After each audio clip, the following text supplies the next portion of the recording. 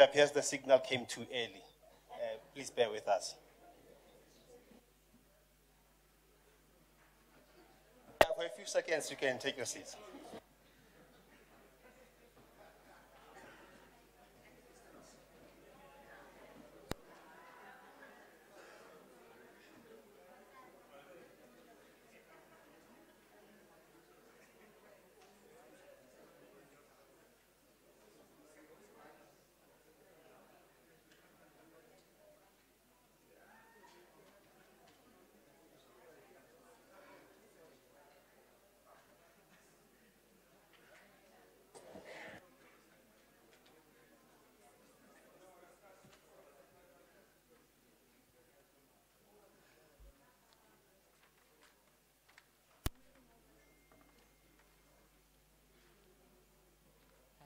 Oh, thank you. Yes? Thank you.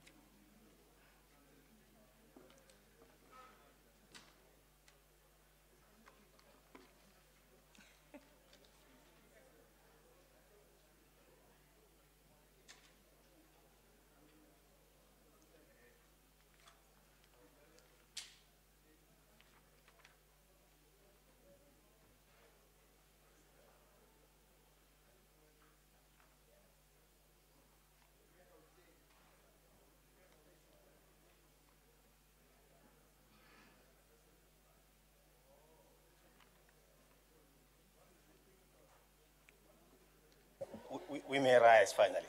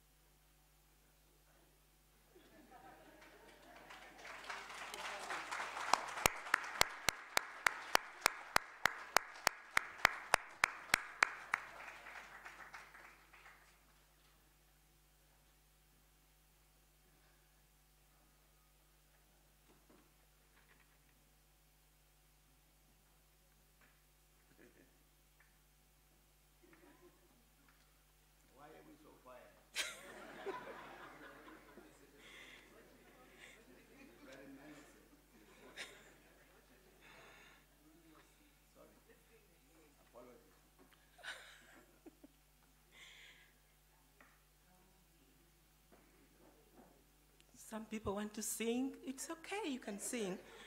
I think, have a seat, ladies and gentlemen.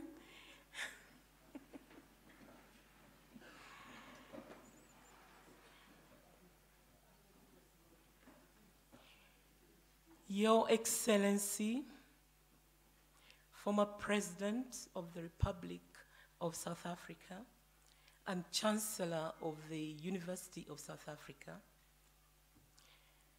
the Principal and Vice Chancellor, Professor Lenkabula, the Executive Dean of the Thabo Mbeki African School of Public and International Affairs, Professor Vilnkomo, members of Council, members of Executive Management present here, members of the UNISA staff and students, distinguished guests, and Your Excellencies present here from all ambassadors, good afternoon. Dumela. Madame et Monsieur, bon après-midi. Jambo. Habari zenu. Molweni. I'm getting good, eh? Well, talk to your neighbor and say you look good.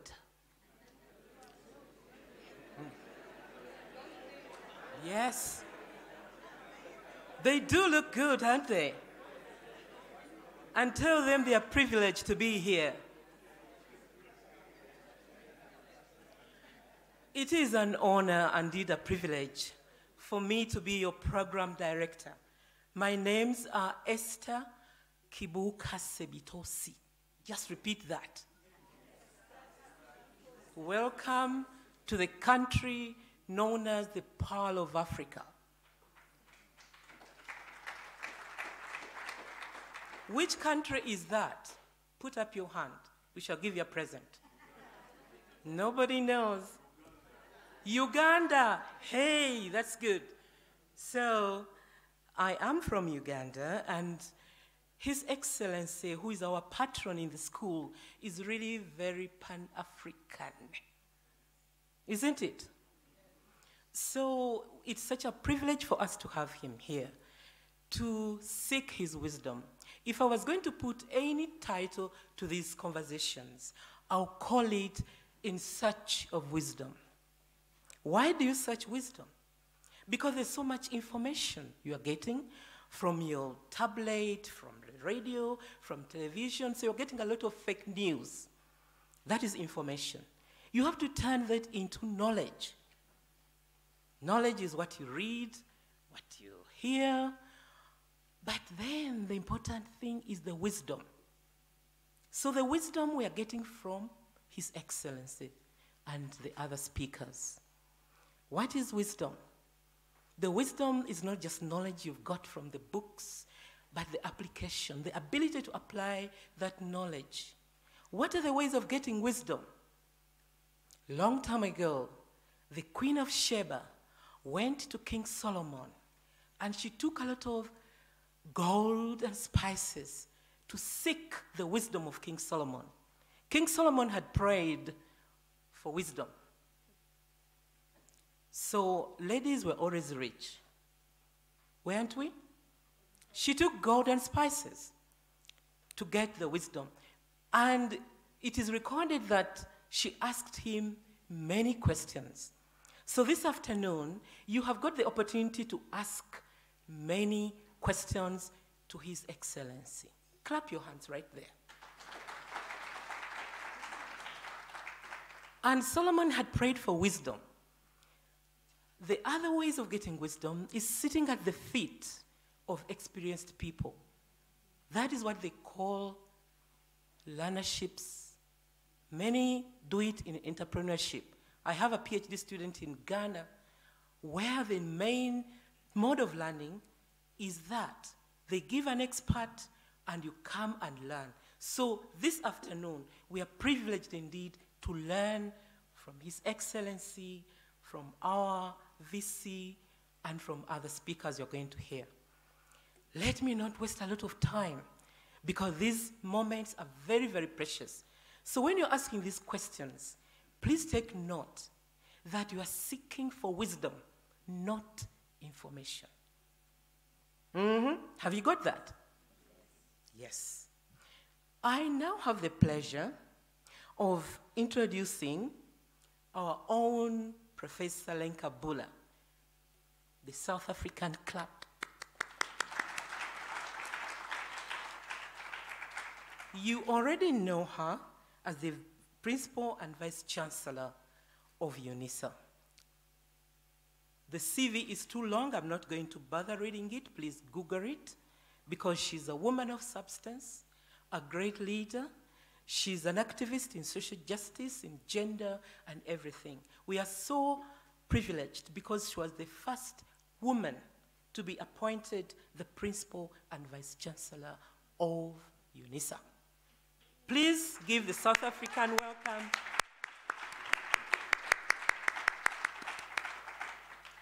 Prof. Thank you, Program Director Dumelang, Sandvanan, Molweni. Good afternoon. President Thabo Mbeki, the Chancellor of the University of South Africa and the patron of TM School. We're truly elated that you have made time to engage with us. Members of council and executive management of the university, I recognize Ms. Nakene amongst members of the executive. Professor Vil Nkomo, the executive dean of TM African School of Public and International Affairs, as well as Professor Magwe, the executive dean of the College of Education. Professor Zetu Kakata, Dr. Bowe, Mr. David Leswalo, and all esteemed guests, members of the diplomatic corps, students, academics, and professional staff of the University of South Africa, and all guests here to celebrate and engage this great icon of South Africa and the continent, one who has not been afraid to naming, but also appealing to our social consciousness, to transforming lives for our society in the global arena between North-South, as well as in the continent, not to go with a begging bow in the global arena. These are very important ideas about ethical agency and moral agency. I'd like to welcome you to the University of South Africa, the University of Leaders. Professor, the patron, is also an alumnus of this university. So if you're looking towards being a president at some point, try to do your best. This is the place where leaders are formed. No, I'm honest. President Mandela, the current president, President Aristide, all of them have gone through the shores of UNISA. I'd like to welcome you to this august event, an engagement with the Chancellor, the patron of the TM School, the former President of the Republic of South Africa, and our Chancellor. I appreciate the opportunity that as we celebrate 150 years of UNISA's existence, the inventor of comprehensive open education at the level of university, that you have joined us in the first celebratory engagement with our Chancellor, President Mbeki. I think this one deserves a round of applause. It requires a round of applause because this is an example of how Africa can initiate and invent systems that are generally resourceful in the formation of individuals, in the development of economies and systems, but also in creating access and success to education. No university before UNISA had that. But UNISA is also the founding institute for the university system in South Africa, and therefore we should at all times not negate the asset, this asset of society, and the mission it has to play. I want to say, President Mbeki, the first time I participated in your engagement with the students, I was quite peeved. It was the investment seminar, the first one when you were starting the Thabo Mbeki Foundation in Timali. At the time, I was one of the lecturers that were at the center of supporting this particular mission. And I vividly remember the call that you made around if Africa does not invest in its people, but also in its economies and institutions, then we would not move anywhere. And I still think this is an important arena. It's okay, you can.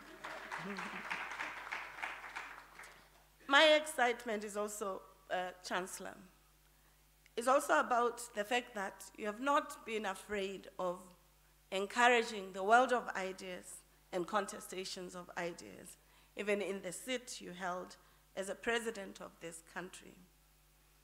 You were worried about the identities of Africans, their spiritualities, civilizations, but also contribution to the global arena.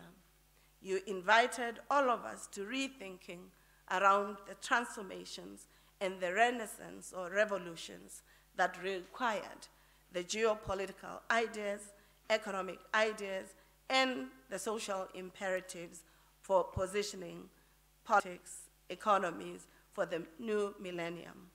And a critical importance of change was quite something that we still have to really reimagine the renaissance and the revolutions required if our continent is to have citizens that live with dignity, and if our institutions will be resourceful to our societies, but also to the global arena. Colleagues, we must never forget how President Mbeki led a 10-member high-level panel of the African Union in the war against illicit financial flows from the continent. These fundamental issues concerning the socio-economic and political advancement of Africa are still potent questions that we are grappling with in the current context, even here at home.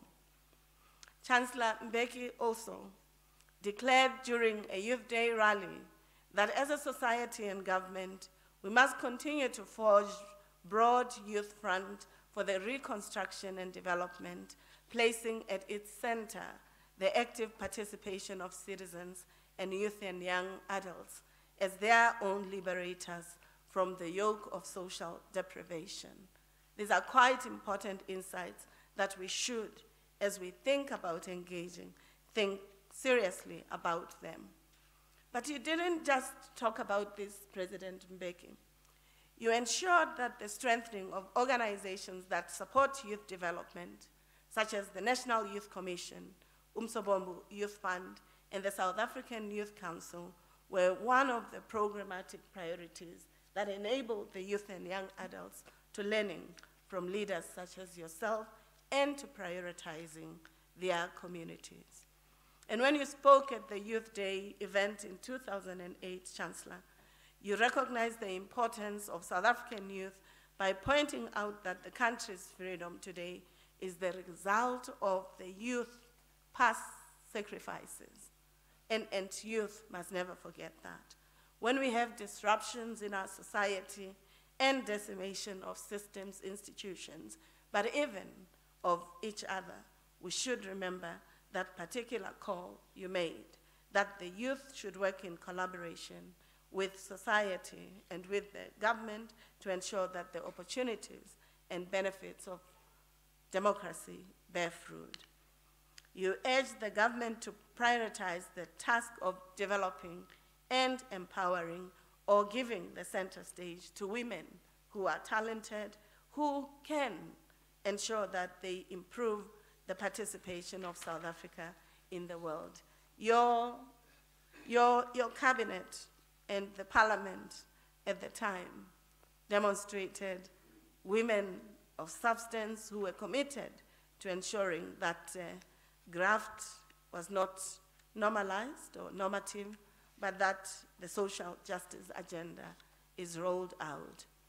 This is quite important because for us as universities, we need to think around how Africa's universities contribute and partner with society to alleviate poverty, to resolve, and to ensure the best use of resources of the continent for the benefit of our society. And yet the African higher education research agenda tends to focus purely on academic and scientific objectives in order to ensure publications in refereed journals and not necessarily engage scholarship.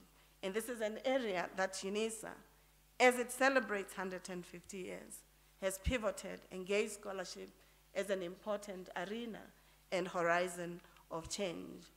We've also thought that research and education must be conducted in relevant environments where we respect the resources of indigenous and endogenous knowledge systems that we draw from our societies.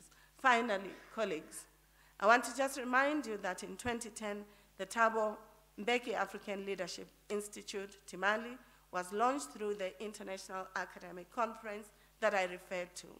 In November 2019, the Council approved the establishment of the new school, which merged Timali Institute for Dispute Resolution, African Renaissance, and the Thabo Mbeki School of Diploma, which resulted into the TM School of African Diplomacy, Governance, State Affairs in Africa. We also later added the School of Governance to the new school. In 2020, we officially changed from Timali to the Thabo Mbeki School for Public and International Affairs, which is a fully fledged school with an executive dean, Professor Nkomo. Colleagues, if you have not registered, you still have a chance.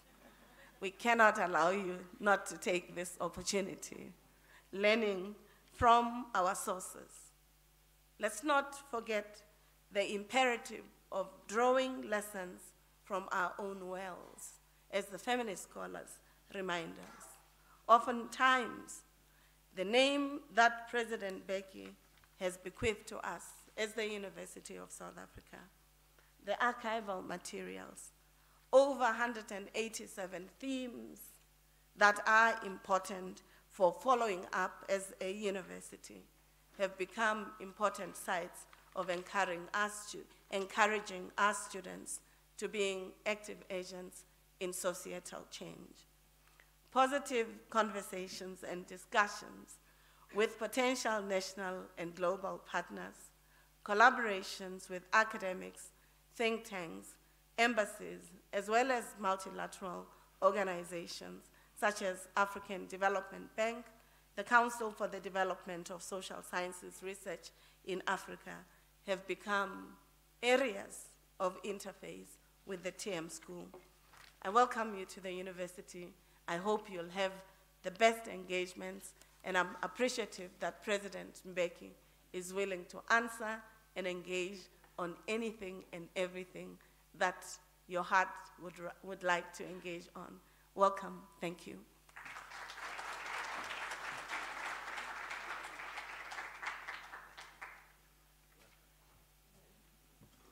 Please give our Vice Chancellor another.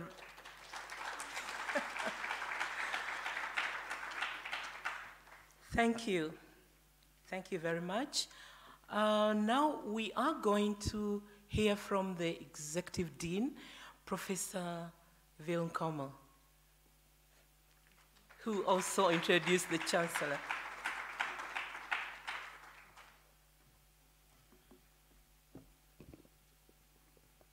Thank you very much, Vice Chancellor, and again, welcome, Mr. President. Madam Vice Chancellor, this university is celebrating its 150th year of existence. It's quite a milestone.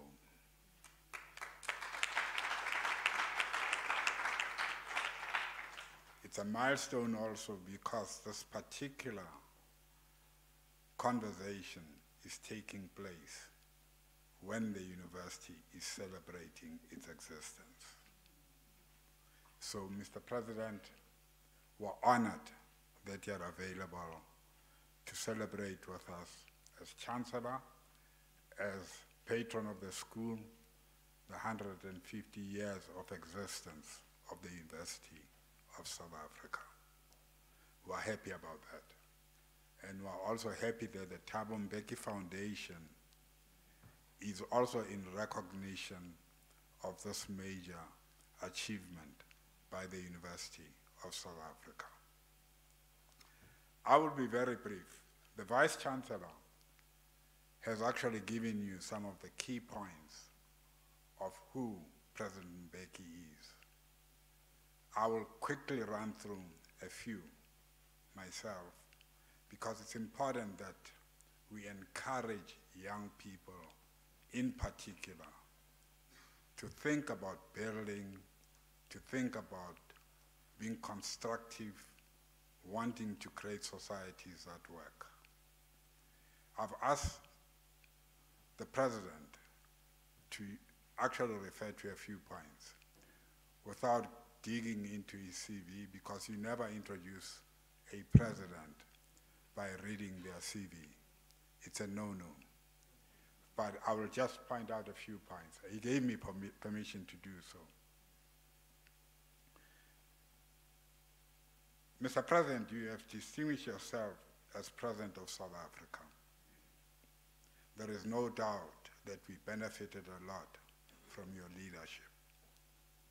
We miss you, and we hope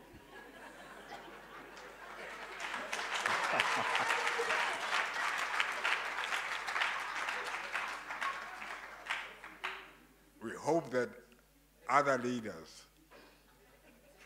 will learn from you and want to be like you.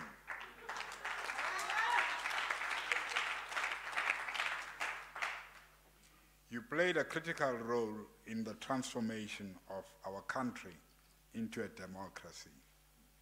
Senegal, where you met with the adversaries and progressives who wanted to change South Africa. You had no fear but determination. You were very much involved in making sure that this transition is a smooth one, not a bloody one. And it turned out to be a smooth transition. Anybody who calls for violence is not worth it. This democracy we're enjoying today, many are taking for granted.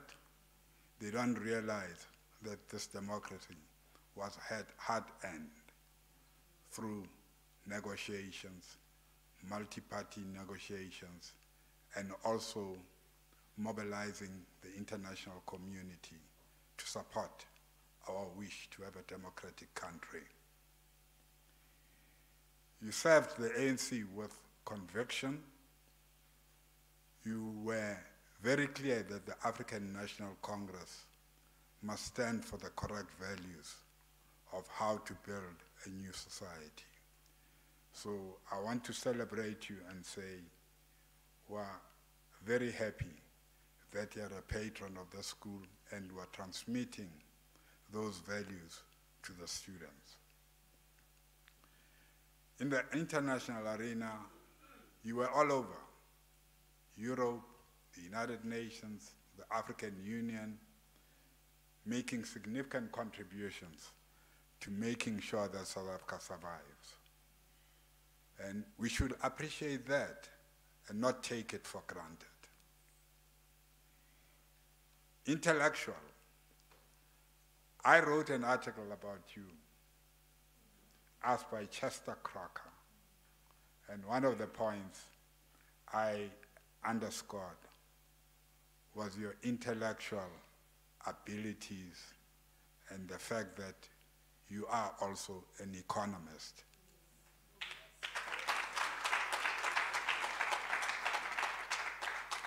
We now know why our economy was flourishing during your time. Peacemaker in the continent and peacemaker also globally. You are a man of peace, a person who has been able to engage with the world to ask for a peaceful resolution to conflict. And that's what this world wants. The Renaissance is your cry and call to have Africa to be reborn and let Africa take its responsibility on its shoulders and take this continent forward. The University of South Africa, as the Vice Chancellor stated, is highly honored to have you as the Vice Chancellor. You are a role model and will continue to celebrate you. Thank you very much, Madam Chair. You take over now so that we can move on with the program.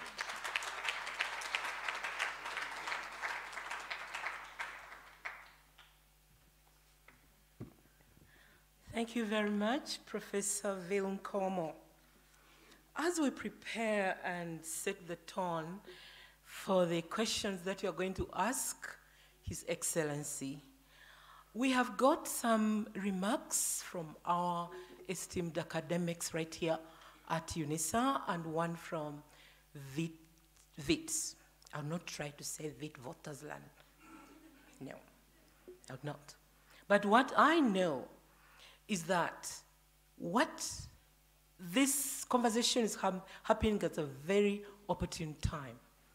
When you look at the geopolitics, the shift, When you look at the technology, the 4IR is here.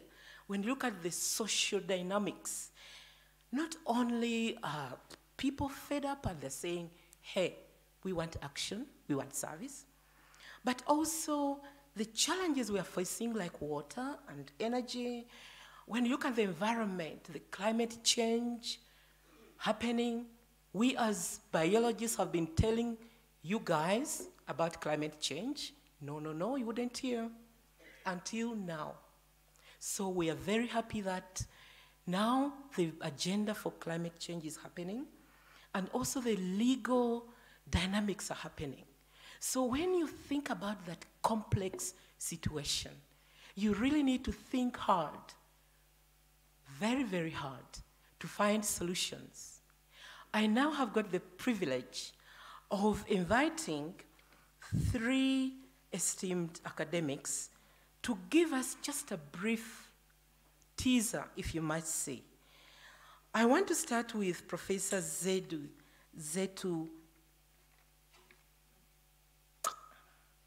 Kakala. Is that right? I'm trying my best, but soon. She is a full professor. Come up as I introduce you, please. She is a full professor in the Department of Psychology at UNISA. She has done a lot of work in the indigenous knowledge systems and ways of understanding human science psychology. She is working on the re-Africanization of the curriculum through language. Give her a clap right there. And she's published so widely, extensively about names and practices and so on and so forth. Please use the Google, you're allowed.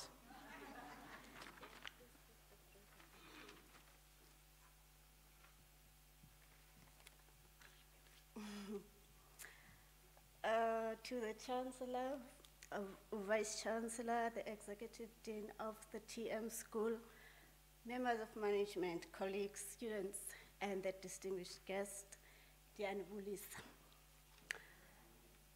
Thank you again, Mr. Chancellor, for the sacrifices you made for our freedom. Of all the freedoms, I have particularly enjoyed that of writing what I like.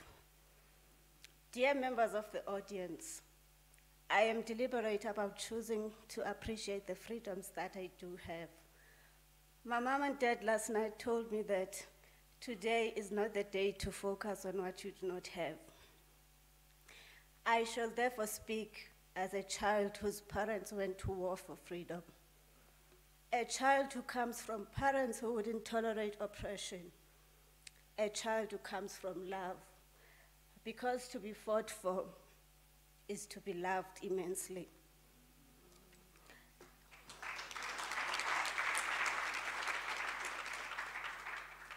When I was invited to speak here on global matters, my mind traveled back to the 1980s in primary school. That is my age.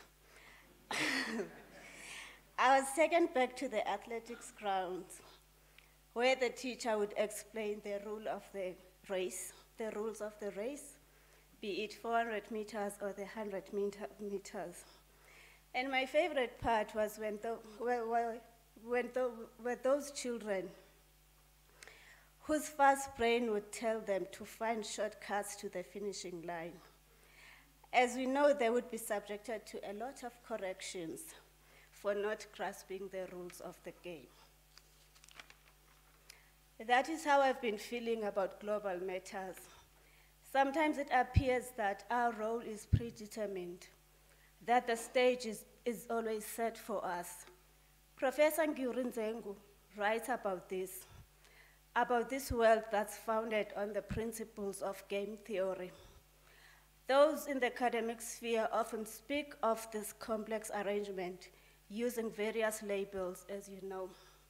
Labels such as geopolitics, the global matrix of power, coloniality of power, and many others, referring to an apparent upper hand certain nations have over others that seems hard to disrupt. What are these United Nations that could easily be responsible for both peace and war?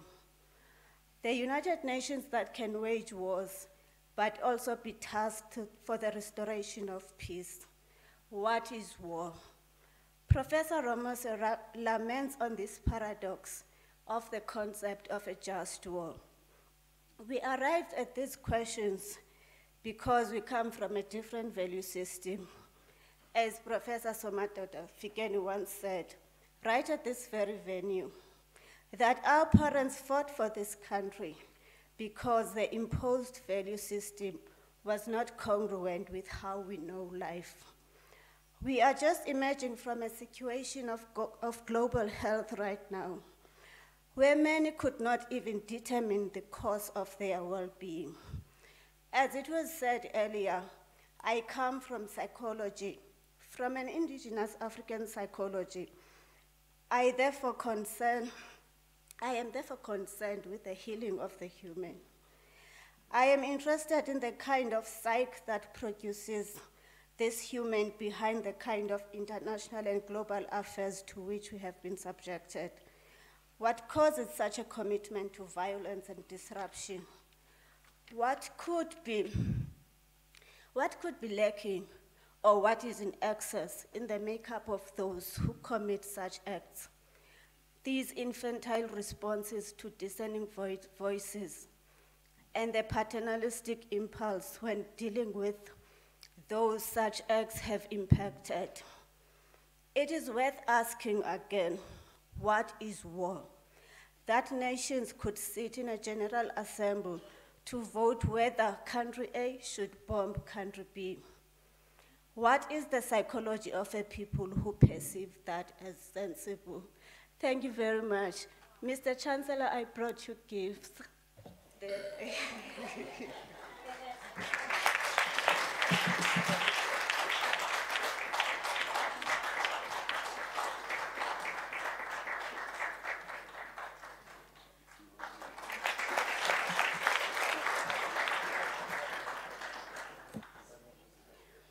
Thank you very much.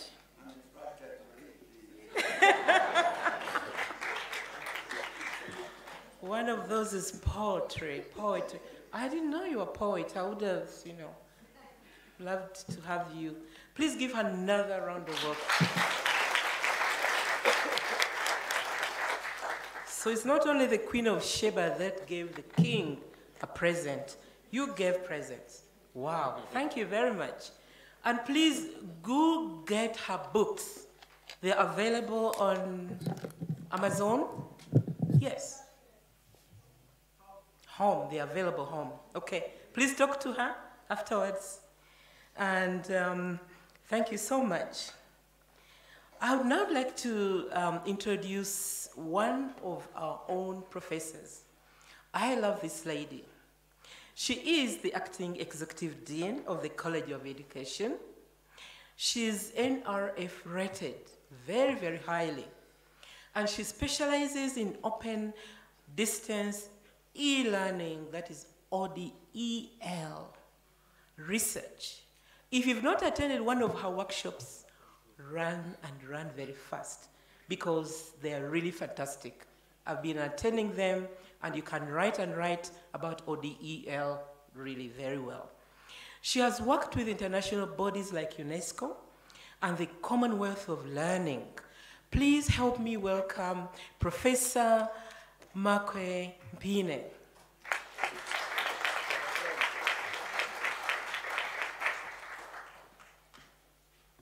Thank you very much, Chair. Thank you, Your Excellency, the former President of the Republic of South Africa, Mr. Thabo Mbeki, the Vice Chancellor of UNISA, Professor Linkabula, the Executive Dean of the Thabo Mbeki African School of Public and International Affairs. I'm still used to Timali, so I'm getting there slowly. I've been around for a long time. We called it Timali then. Now it's Thabo Mbeki African School. I like that. Thank you.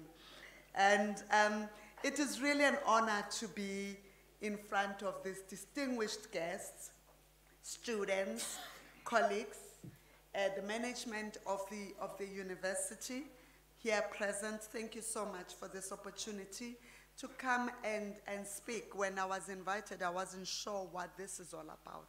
I thought we were celebrating 150 years. And I'm going to talk about that because that I'm very confident with. So today, we are celebrating today, and we are celebrating for the whole year. There'll be lots and lots and lots of celebrations as we celebrate 150 years. You can't have one day for that. This university has been around for years, and it has been around for 150 years, shaping futures, ensuring that people who do not have access to higher education do have access to higher education, ensuring that doors are opened for you and me. You know for a fact that if it wasn't for the education system that this university provided, none of us would be here. Many of us are first generation, not only in our own households, but in the community, in the whole village. You are first generation. Back in the day, when you were graduating, the whole village will slaughter a cow and make sure that, and welcome you as one of us who has gone and came back. When you are flying, going to somewhere to a different country, every village, all of us would go to the airport to see you off. Things have changed, and I don't know why. And probably that's why the tagline for celebrating our 150 is to reclaim our Africa's intellectual futures. Those people, we didn't call them intellectuals, but they were human. They were intellectuals in terms of how they related to one another. A child was not a child because of themselves. They were a child because you belong to the collective.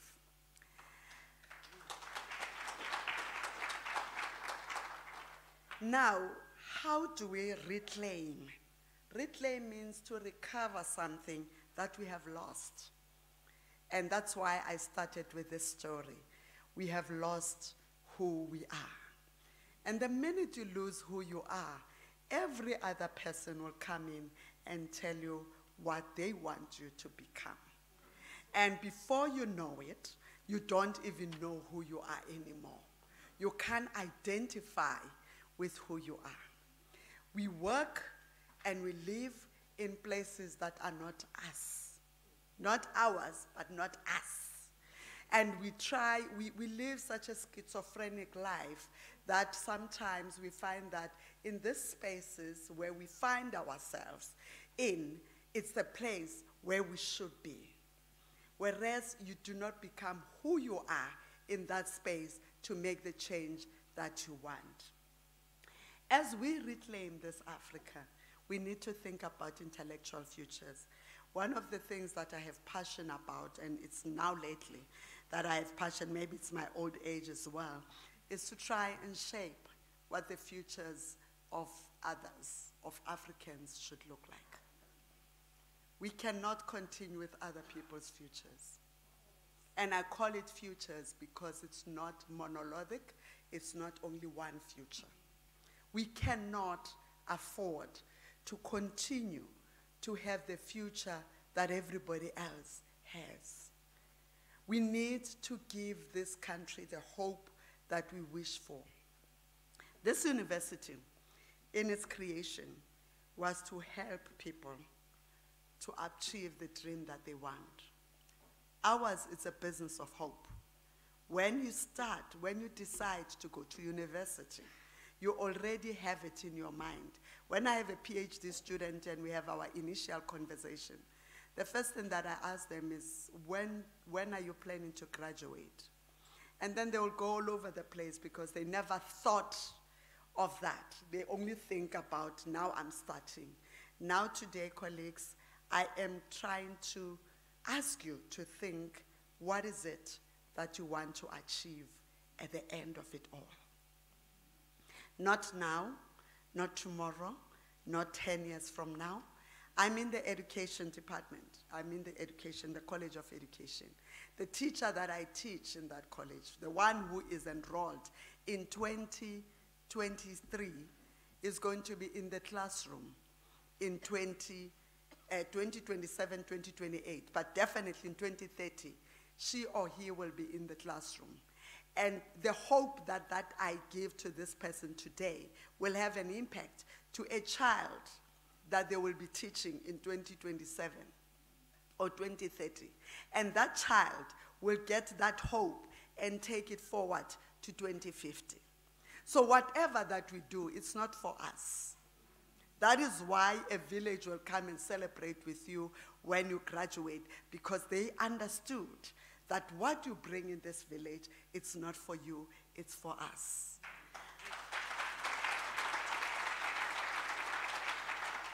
So as you are going to be communicating with the village today, because when you look at people as big as it's the whole village, try to, eat from those words of wisdom. Take what you can take. Bring back the humanness. Bring back the village in this community. And let's work together to give this country hope that we desperately need. Thank you.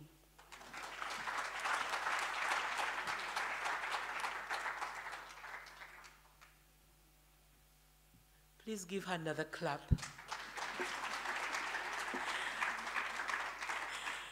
As I was listening to her, I just remembered in my family, I was the first person to graduate with a degree. Imagine. And on the village, the whole village, by the way. So the church, my father was a pastor. I think you can see the anointing here of the pastor. Hallelujah. So the whole church was invited for the graduation party. So, and remember the values of UNISA. Ye Ubuntu, I am because you are. And we have got, you remember the 12 C's? Plus 2, I added 2. Because they added 1, I want to add another one. You see, I think that we should be who we are as Africans. That's why we call our school the Thabo Mbeki African School of Public and International Affairs. And it is so interesting because our vision is to create an African global and futuristic school of public and international affairs. Futuristic. Why futuristic? Because what you're doing now is for the future. And our mission is to educate leaders who solve complex problems. So, ladies and gentlemen, as we think through that, I hope you've got this brochure, because these are the courses we're offering. Come on, come on, come on, register, register, register. I don't have to go through them because they're all here.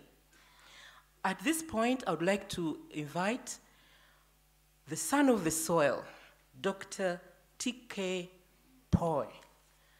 Dr. Poy is from Wits, and he's a senior lecturer at the School of Governance.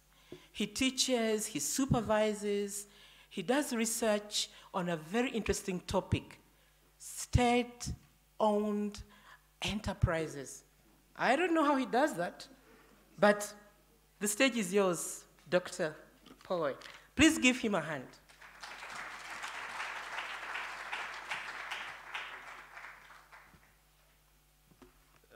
Good afternoon, everyone. I'm not great with the protocol thing, so everything the two guests and then I think the director have said, I copy, paste, reference, protocol observed, so we're done. Good.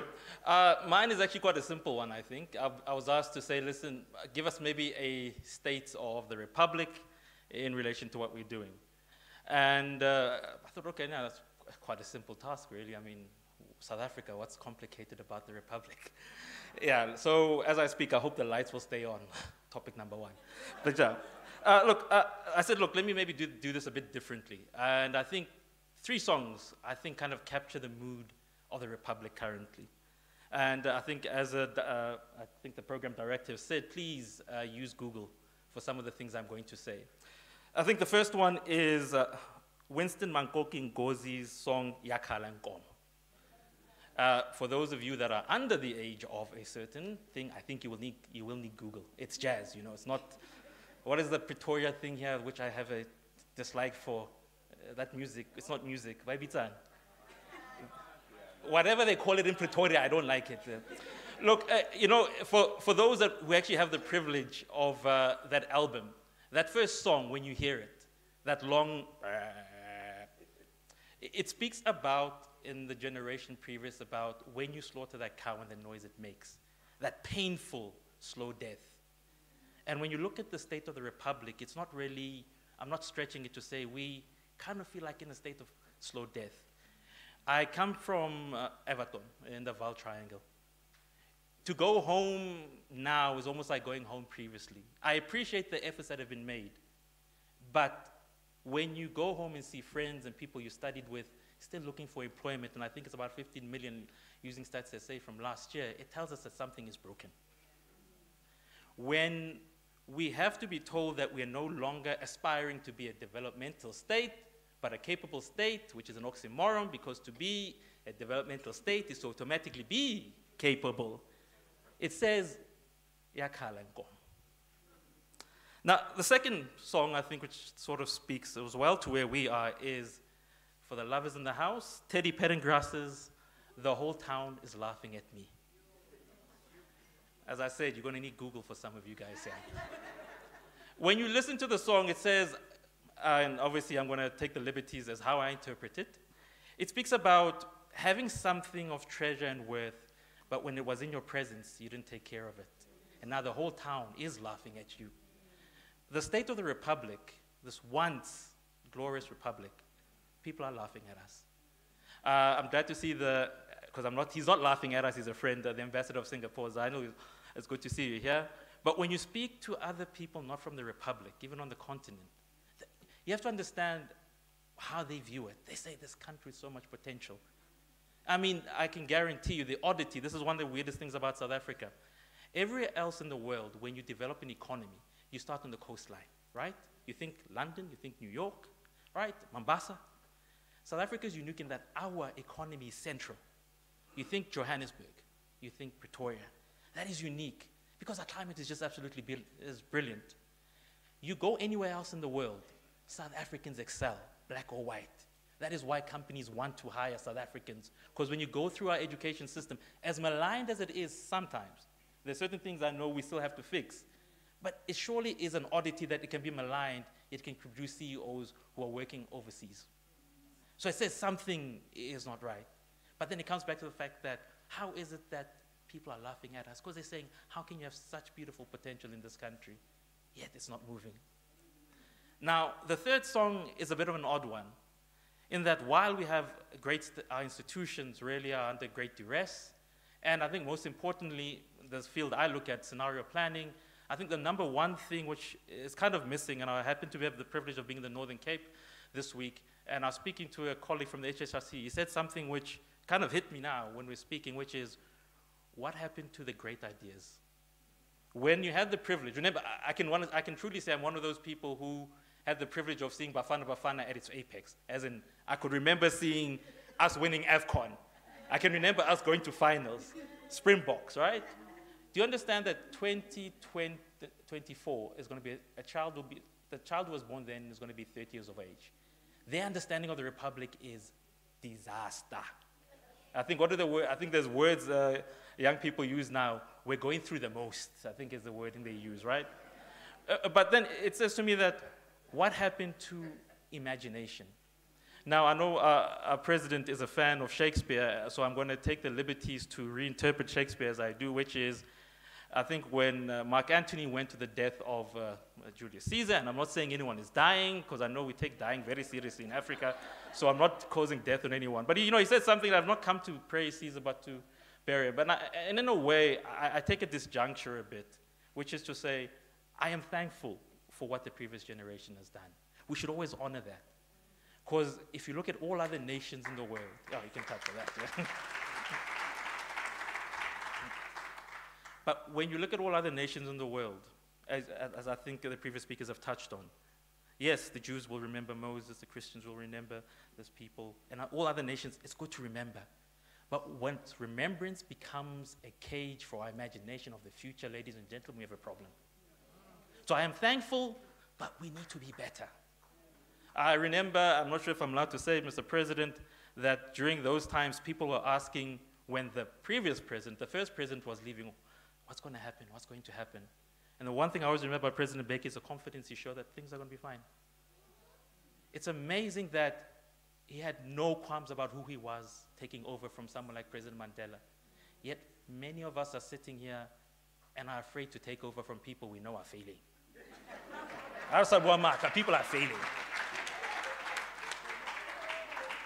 So as I speak about the third song, and you've noticed I have not named the song, I want to say I praise the past, I'm thankful for the past, but it's time for us to write our own song. Because in between Yakala Nkomu, in between the whole town is laughing at me, something beautiful can come out of this. I have the privilege again of being in education, and you get to see people whose ideas are there. I know our civil servants are much maligned, but there are brilliant civil servants in this country who are working their behinds off in this country. We have an amazing private sector when it wants to work.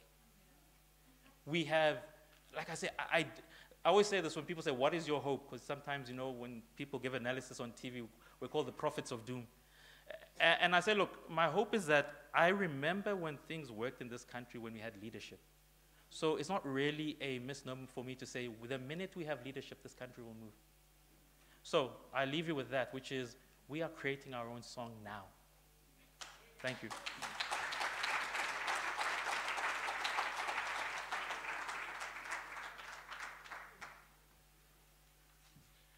Give him another clap. Create our own song. There's a song I like. Shosholoze. Come on.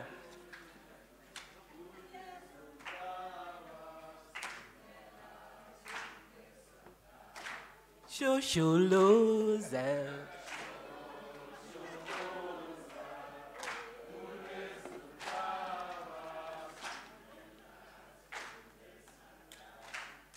Give yourself a clap. Well, well, well, the time has come now for the long-awaited questions. Please, don't be like professors who give the background. You know the background? And whereas, even if, therefore, you understand, ask your question. Don't give us the background, simply ask the question. I think you've got the context, right? Simply ask the question and keep it short.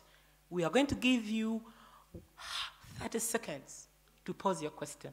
If it is too long, I'm going to say, you keep quiet and sit down with plenty of respect, okay? Okay.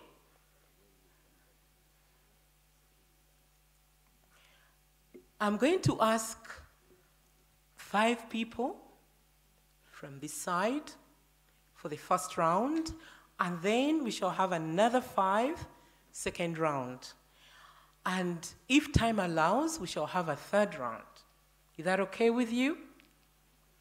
Okay, let me have the first hands. And please identify who you are. We want to know who you are. And use the mics. Press and speak. You put your hand up first, number 1. Number 2, the young man there. Okay, number 3, number 4, number 5, the yellow shirt. I'm done with this side. Then I'll go the other side. Okay? Identify yourself. Good afternoon, everyone. Good afternoon, Mr. President. The name is Anele Sitao, an alumni of Timali. I just want your views, Mr. President, on the African Continental Free Trade Agreement.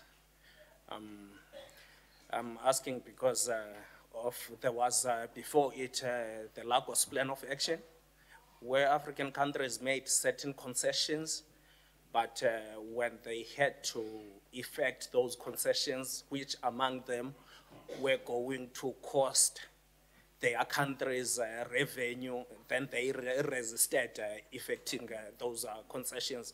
I believe there might be such concessions even in the African Continental Free Trade Agreement area.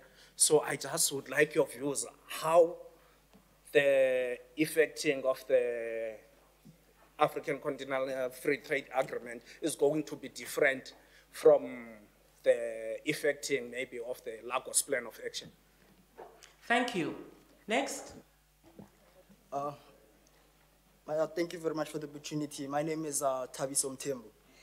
Mr. President, what would you actually advise someone who's aspiring to be the president of South Africa? And again, personally, how was it for you as the president of the country?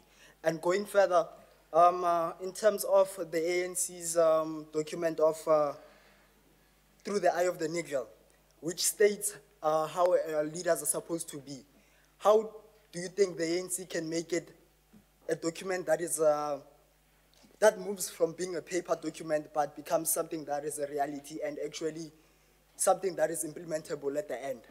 And Mr. President, lastly, my question is, what do you think about the acting public protector's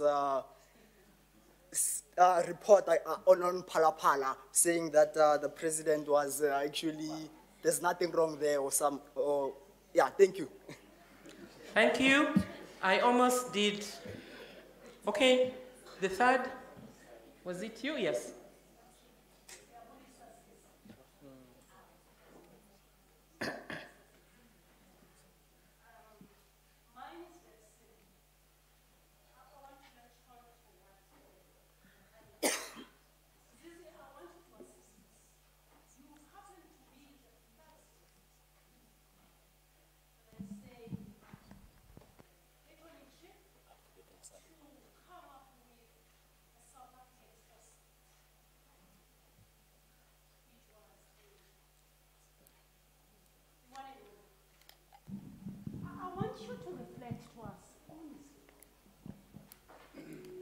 How could we leverage on that foresight whose product was a number of critical organ states?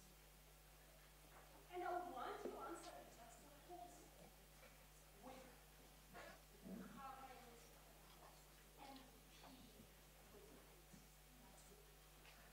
Let's just link to that. I would want you to reflect on something that follows now.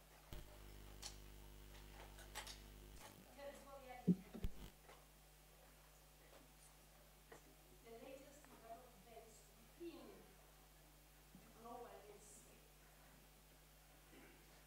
And how do you reconcile territorial integrity and the geopolitical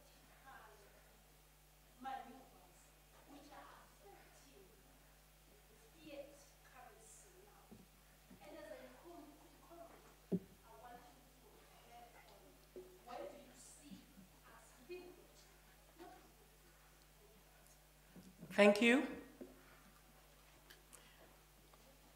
Number 4 was, it was you, yes? No.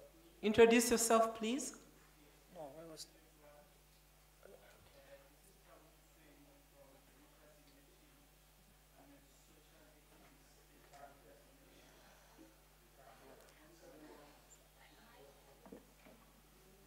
I don't know what's happening to the mic. Colleagues, if you spoke first, please switch off the mic because the next person can't speak.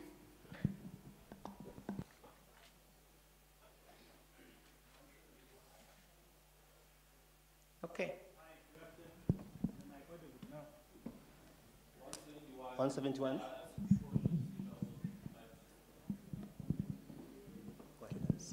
Hi, good afternoon. This is Thabo Mbeki from Democracy in Action. Mr. President, my first question to you, as the chairperson, as you were chairperson before of illicit financial flows, I would really love your comment on the grey listing that as South Africa we currently have now. I think coupled with that will be with the dollars or millions and billions of dollars that were stashed somewhere in the farm in Limpopo, and how is that affecting South Africa? So that will be my first question. My second question, what will be your comment on the current public protector that is facing a disciplinary action by the chairperson, or well, by the Parliament Section 194 committee currently going on? And yeah, what is your comment on that? Thank you. Thank you. And lastly, the one in yellow. Switch on your mic, we see if it's working. Yes, continue. Okay. Thank you very much, Program Director, and our former President. Thank you very much. And without wasting any time, my name is Johannes Mashaba. I'm a Timali student, and I work in one of the national departments. My question is, maybe let me tell you the name of my song, taking the cue from the previous speaker. When everything is dying, what do we do? I'm raising this in the context of, as the country, I think everybody now has accepted that we have got a challenge of leadership in organizations. And corruption is tearing our organizations apart. The focus currently is on political leaders that are corrupt. But there is something that I think we are missing. Government departments are led by ministers, DG, DDGs, and you're going downwards. And if the minister who's responsible for that department is fast asleep, the DG's hands are used to be in the cookie jars. Those that he appoints, obviously, you can't appoint a person who does not think like you. Now, what can we do as people who realize that things are happening in a particular department? And when everything is dying, I'm saying you go there to report corruption, you find incapable people. You go there and report corruption, you find people who seem to be deaf. You go there and report corruption, you find people who are connected to those people whose hands are in the cookie jar. So what should we do in order to correct this situation? Thank you very much. Thank you very much. Okay, I would now like to call upon His Excellency to come and answer. Give him a clap, please.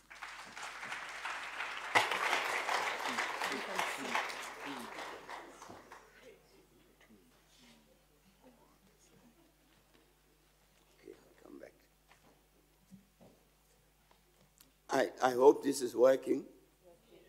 It is, okay. No, thanks a lot for the questions, but Dr. Poe, you heard me say that I was instructed to read these books. Now, I did just open a page in one of them. And it's got a poem which I think speaks to some of what you were saying. And some of the questions that have been posed.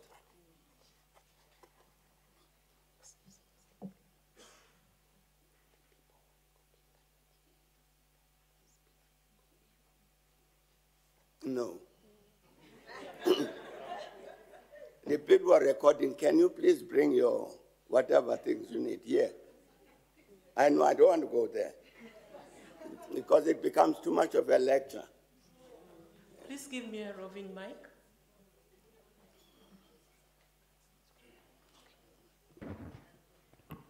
Ah, there it is. There you go. Solutions.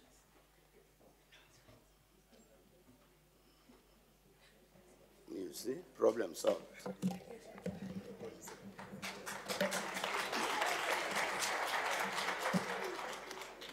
Thanks, problem solved. Thanks a lot. The poem says, the sun set on us. When you came back home empty-hearted,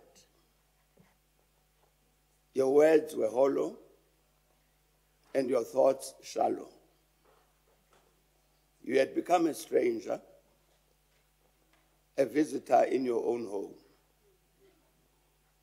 The child we all knew, the hero we raised, was absent in your face and had disappeared in your action. The sun set on us. The day you came back to lead us, you became a stranger and a taker who cared little for those who waited patiently for your return. It's a very painful description of the people who came back and became talkers and takers, and cared little for those who waited patiently for their return. That's part of our problem. But before I come to the questions, you know, like all of us here, I'm sure not long ago, we listened to an interview on one of our national television networks. And the person who was being interviewed, among other things, said, there are some of us in the country who call one another comrade. And he said this was embarrassing. So I was wondering what that meant. But he said it was embarrassing. And then he said, the same people who call one another comrade, they use phrases like lumpen proletariat. And he said this is, many people in the world are puzzled that words like this are still being used, because the last time they were used was when East Germany, that's the word, the name he uses, but it means the German Democratic Republic, still existed. And so the rest of the world which interacts with us, and we talk about lumpen proletariat, they are wondering, where do these ones come from? And then he said, one of the problems we have is that the ghosts of Marx, Engels, and Lenin are still walking up and down the passages of Luthuli House.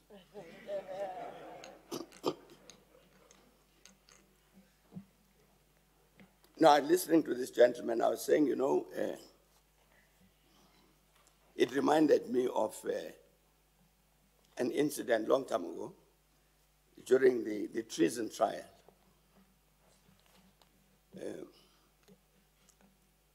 The prosecutors brought an expert on communism to prove that the Freedom Charter and all of these things were communist. The Professor Murray. So, of course, he gives his evidence, and this is all communist stuff. And then, of course, he's then cross-examined by the defense. And among other things, they then say they quote some passages from books. They quote a passage. Now, Professor Murray, what would you say about this text? Is it communist or not? It's very communist. Then they quote him another text, same. Absolutely communist. And this one, very much so. And then the cross-examiner said, but Professor Murray, I've just read to you 3 extracts from books. What would you say if I said all of these extracts are from your own books? Of course, Professor Murray couldn't answer this. So when I was listening to this gentleman talking about the goals of Marx and lumpen proletariat and so on, I thought he must have been a student of Professor Murray.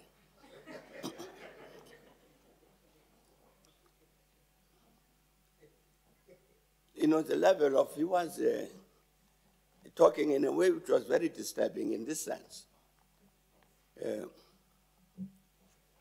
This was somebody who was demonstrating the dangers of what a poet has called a little knowledge, being a very dangerous thing. Because clearly he doesn't know what the hell he's talking about.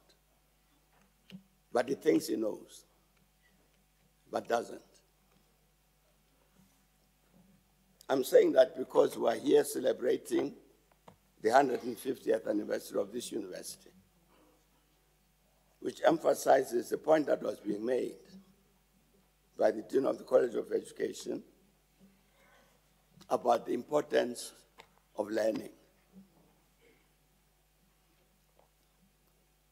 A major challenge on our continent is the production of this cadre of intellectuals. People who think, people who can produce new knowledge, people who can apply knowledge to the challenges that we face in order to achieve the advancement of our country and the rest of the continent. And we can't do that with a little knowledge. The challenge of the African school surely must be to produce this kind of person I'm talking about, this change agent. Change agent because you are empowered by the knowledge you've learned, the knowledge you've acquired, the knowledge that you are producing. I'm saying all of this in order to support Professor Vilnkomo here and our Vice Chancellor, and indeed our Program Director, as we try to encourage everybody to join the African School. Because indeed, it is very focused on this matter. What is it that we do that we overcome this challenge of a little knowledge in order to produce these Africans, not South Africans, these Africans across the continent, who are able to be the kind of change agent that the continent needs very desperately. So I do hope that all of us, well, all of us, there are some of us who are too educated to go to school again. But really to respond to this, because I think the African school, when the university, Professor Vilnkomo and others here conceptualized this and decided to establish it, it was really with this focus. What is it that we do in order to produce this cadre, this intellectual cadre, which our continent needs? And it's a particular responsibility, I think, that falls on the shoulders of this school, and indeed the students as well. That we are indeed an African university. And the expectation about the rest of the continent about what we might do. For instance, some of us would know that for many years now we have been, the university here together with our foundation, have been hosting the Africa Day lecture on the 25th of May every year. Now, our fellow Africans across the continent have been raising this thing for some time, that we're making a mistake in behaving in a manner that that Africa Day lecture is in a sense owned by the South Africans. That it isn't, it shouldn't be. It's owned by the Africans. And therefore an insistence that we can't always locate ourselves here. One consequence of that is that this year, the Africa Day lecture will be delivered from Conakry in Guinea.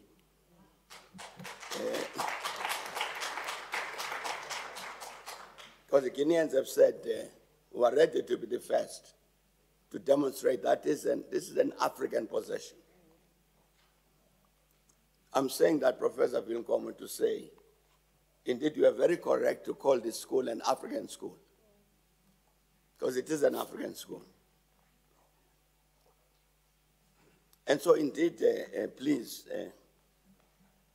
do join the school, because you would contribute, as I'm saying, to this cadre of intellectuals that the continent needs. And indeed, the rest of the continent expects that a school like this will make that contribution to the continent as a whole. Professor Karata, did I choose the right poem? She says yes. She says yes. That poem speaks to the quality of leadership that Dr. Poe talks about. It talks about the quality of leadership and makes very serious comments about some of us who came back to the country with the people believing that we were heroes. And then we behave in a manner that proves that we are not heroes.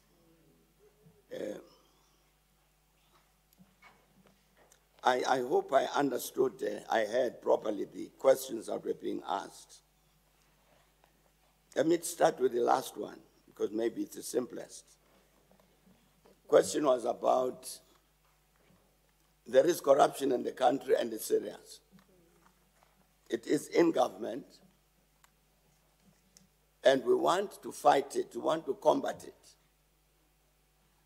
To whom do we report? The question arises because the questioner, I think, is saying, whom do I trust that they are not corrupt? How do you report corruption to the corrupt? What's that going to do?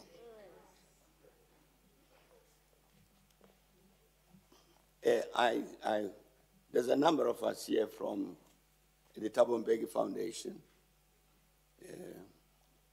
Seth Palazzi here.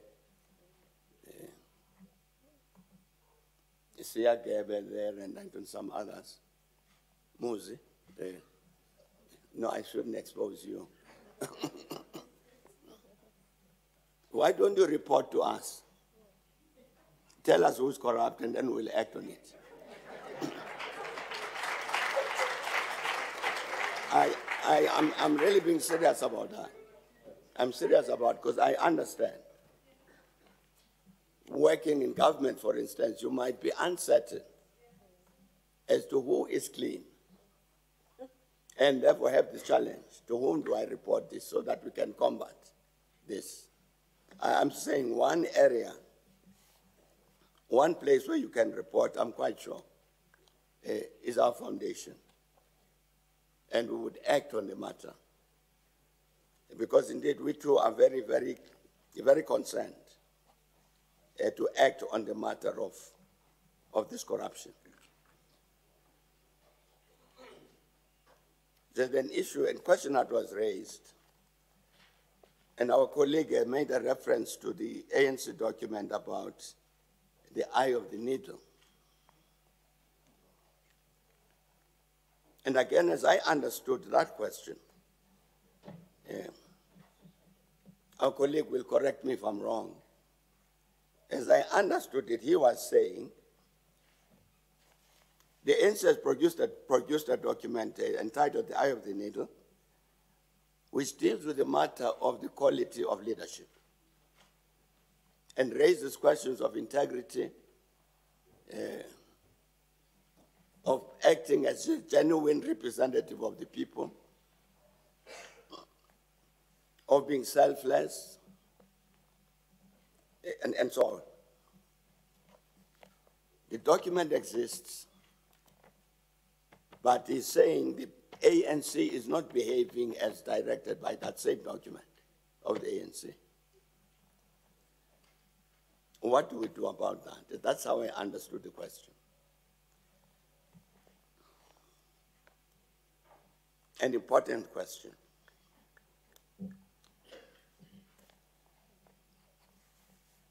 Many of us discuss this question and say, what is it that needs to be done? Indeed, so that the ANC behaves according to the documents and the policies it has itself produced.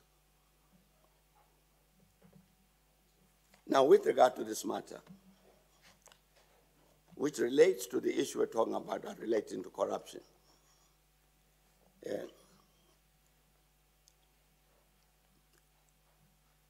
if you look at the political report presented by Nelson Mandela at the 1997 African National Congress National Conference, one of the things that Nelson Mandela raised, may his soul rest in peace, was that since the ANC became government, it has been attracting into its ranks people who don't believe in its policies, in its values, but understand that this is now a governing party. And if I'm in it, the governing party, there's a possibility then I get into an official government position and do the stealing which our colleagues were talking about. That we are attracting into the ANC people who intend to use the ANC for corrupt purposes. Matter was raised by Nelson Mandela in that conference in 1997. The people who follow the ANC here would have read a document which drew a lot of attention, certainly within the ranks of the ANC, which was what was called a diagnostic report, produced by the then Secretary General of the ANC in 2017, Gwede Mantashe.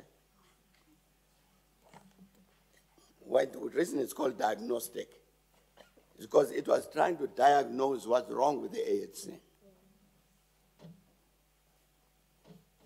And it came to exactly the same conclusions that Nelson Mandela had come to 20 years earlier. Now, if you look at ANC official documents from 1997 to 2017, they all say the same thing, which is that the quality of the membership of the ANC is deteriorating.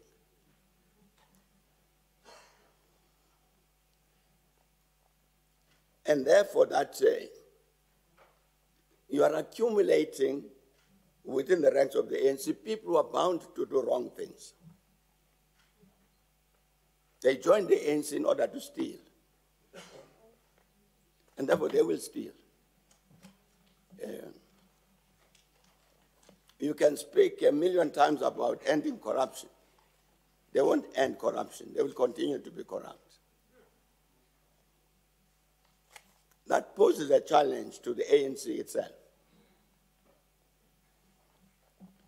And fortunately for the ANC, today I'm not a representative of the ANC, so I'm not speaking for the ANC. I'm speaking as an observer. Fortunately for the ANC, at its 2017 national conference, it took a resolution on this matter relating to the quality of the membership of the ANC. And it said that the ANC needed a process of renewal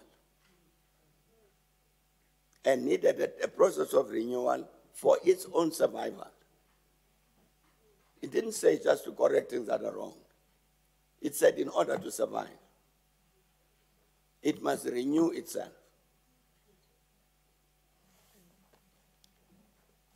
Now, as I was quoting what has been said in ANC documents since 1997 about the quality of the membership, I think it is logical. It is logical that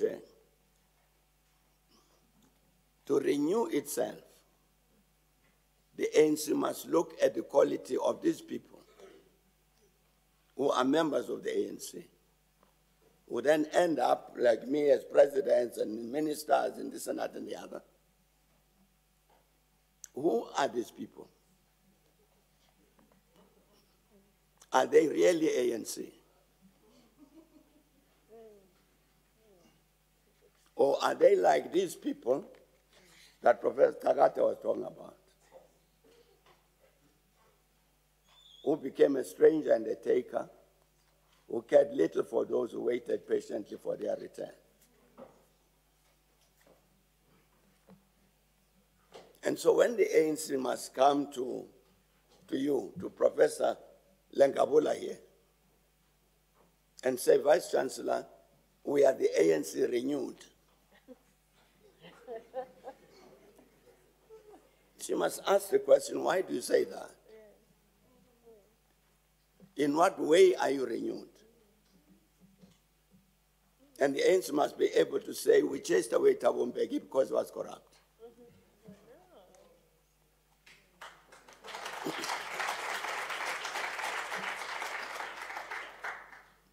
The ANC has an obligation to itself to go back to the people and present itself as a credible ANC. The ordinary people in our villages, in our townships, everywhere, they know these people who are called ANC members because they live with them. That this person who is the chairperson of the branch of the ANC, this one is a thief. They know that. So if I go here back to Professor Lenkabula and say, here is an authentic ANC branch, and she says this one led by a thief, it can't be. What I'm trying to say, colleague, I was trying to ask this question about the eye of a needle and what do we do practically to make sure that it actually takes effect within the ranks of the ANC itself. I'm saying that what the ANC itself has decided, which was repeated at this last national conference, this process of the renewal of the ANC must take place as a matter of urgency. The ANC says it's got a membership of 1 million plus. Quite why it needs so many members, I don't know. Because it doesn't. Hence the slogan which we borrowed from Lenin. This ghost was walking up and down the halls of Luthuli House. When Lenin talking about something different, as the Soviet Union was born, he used the phrase, better fewer, but better. Let's have fewer than 1 million, but better people who are true members of the ANC.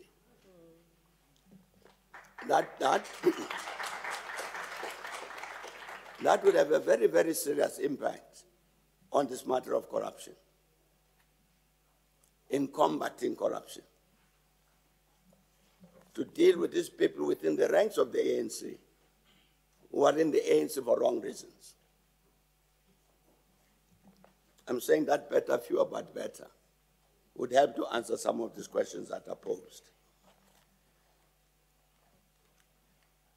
The matter about grey listing, I think we know that globally there's been this very serious effort to deal with problems of money laundering, related obviously to global crime, whether it's money which comes through drug dealing or the money is used for terrorist activities, human trafficking, monies of this kind.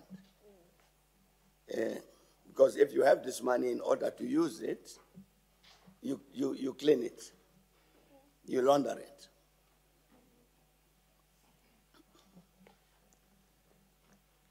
You know, once, many years ago, I was still in government. I visited one of the European countries.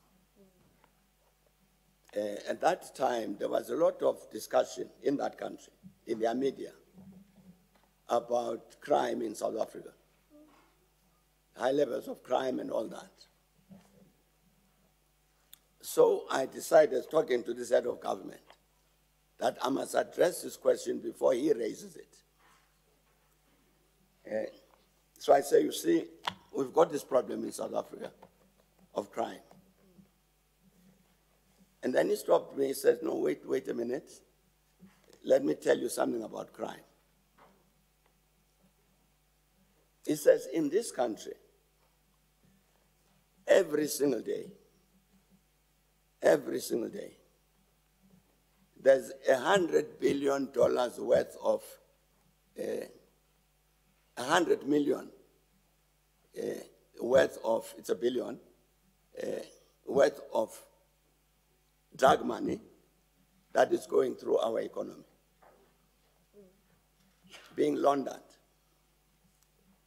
So it'll pop up as shares in the respected companies. He says that scale of money laundering happens here in this country. So please, I'm sure in South Africa you don't have crime to that extent. So I'm just pointing to the seriousness with which this matter of global affair, money laundering was taken. And so indeed, therefore, something called the Financial Action Task Force was established, which basically under the OECD. And one of the tasks of the Financial Action Task Force, one of its tasks, is to monitor the incidence of this money laundering, which means all countries are required to have particular legislation and institutions, processes to deal with this matter. And in our case, we are part of that process.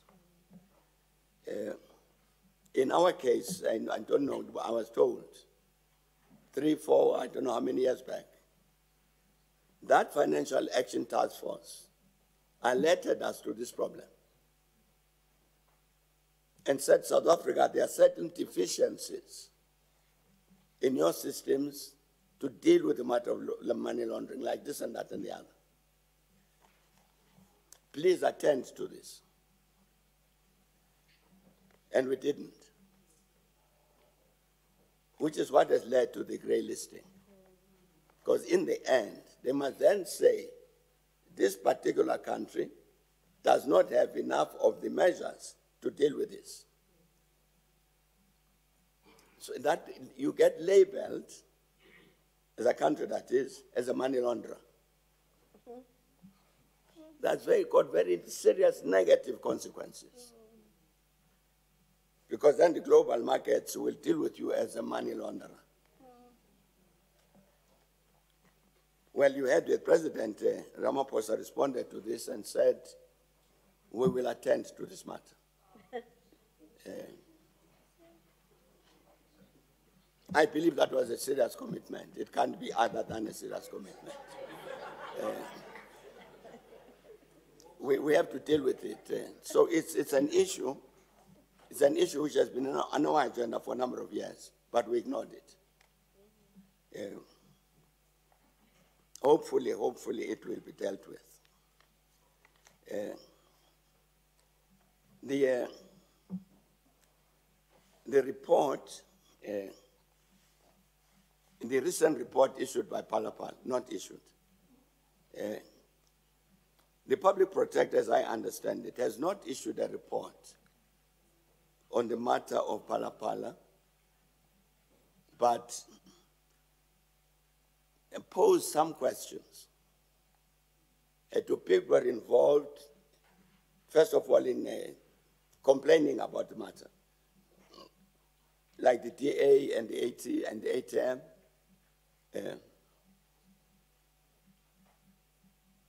And has said to them, in terms of our investigation, whatever, what is your view? It's not a final report. It's an interim report. So these others have said we will then respond to the request of the public protector to make an input about our own views. It's only after that the public protector will produce a final report. That's how I understand it. Made for public protector meant no determination.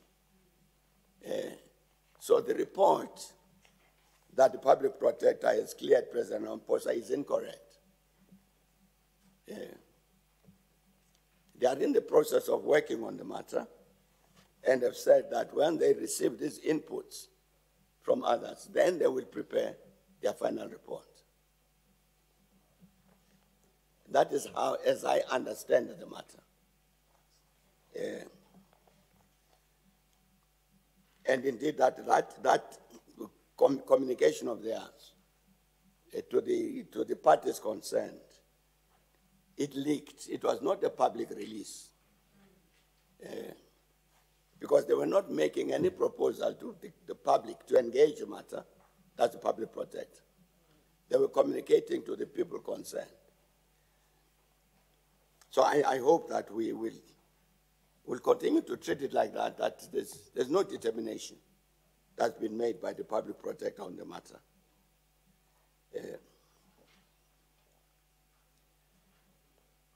And indeed, obviously, the question that our colleague raised about grey listing, he referred to Palapal. And that is correct, the reference. Because the story was that there's a Sudanese businessman who lives in Dubai, who came to South Africa carrying lots and lots of cash in dollars, came through Oliver Tambo Airport, declared the money, bought buffaloes. And I'm sure all of us have heard this, that the Commissioner of Taxes, Mr. Gisberter, have said there is no record of such monies being declared at OR Tambo Airport. So that record doesn't exist. It's not been found. But there's no assumption to think that it exists, but has not been found.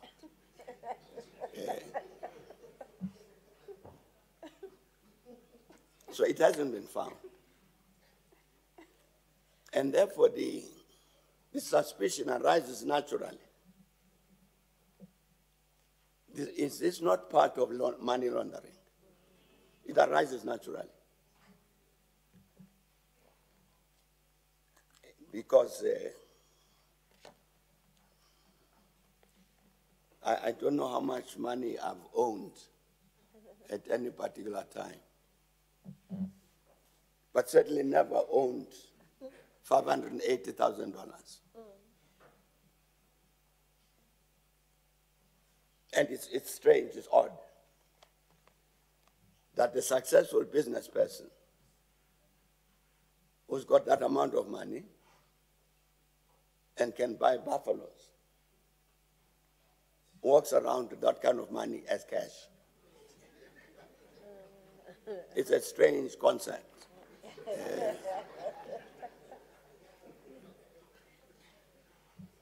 All of this emphasize, I mean, it draws attention to this issue, to the question. Are we not yet dealing with the problem of money laundering? So I'm saying that the colleague, when he said that this money laundering piece, a grey listing business, and is this pala thing not related to that? I'm saying that's a legitimate issue to arise. But of course, yet to be proved whether, in fact, it is money laundering.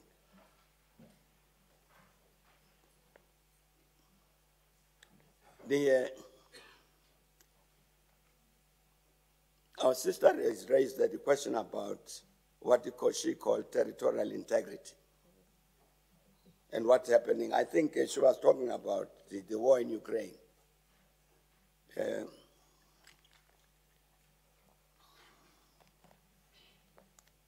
And she related this thing to,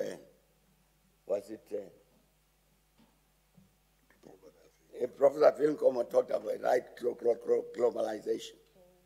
And I wrote here fiat money. I think it's clear that the conflict in Ukraine is in many respects a conflict between the US and the Western countries against Russia.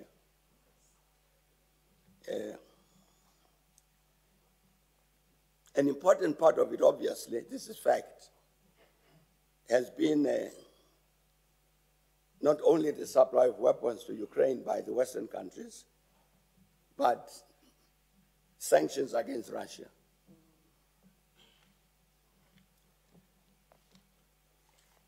And so some of the, as we've all seen, that effort to impose sanctions on Russia and have it isolated economically, globally, hasn't worked. Because countries like China, like India, many African countries, countries in Latin America have not joined that boycott campaign. And part of what's risen in that context is a question that our colleague is raising, which is about the use of the dollar as an international reserve currency. It's clear, this is part of what is happening, that many countries are saying, in order to avoid this consequence of the imposition of sanctions by the United States on the basis that you are using their currency,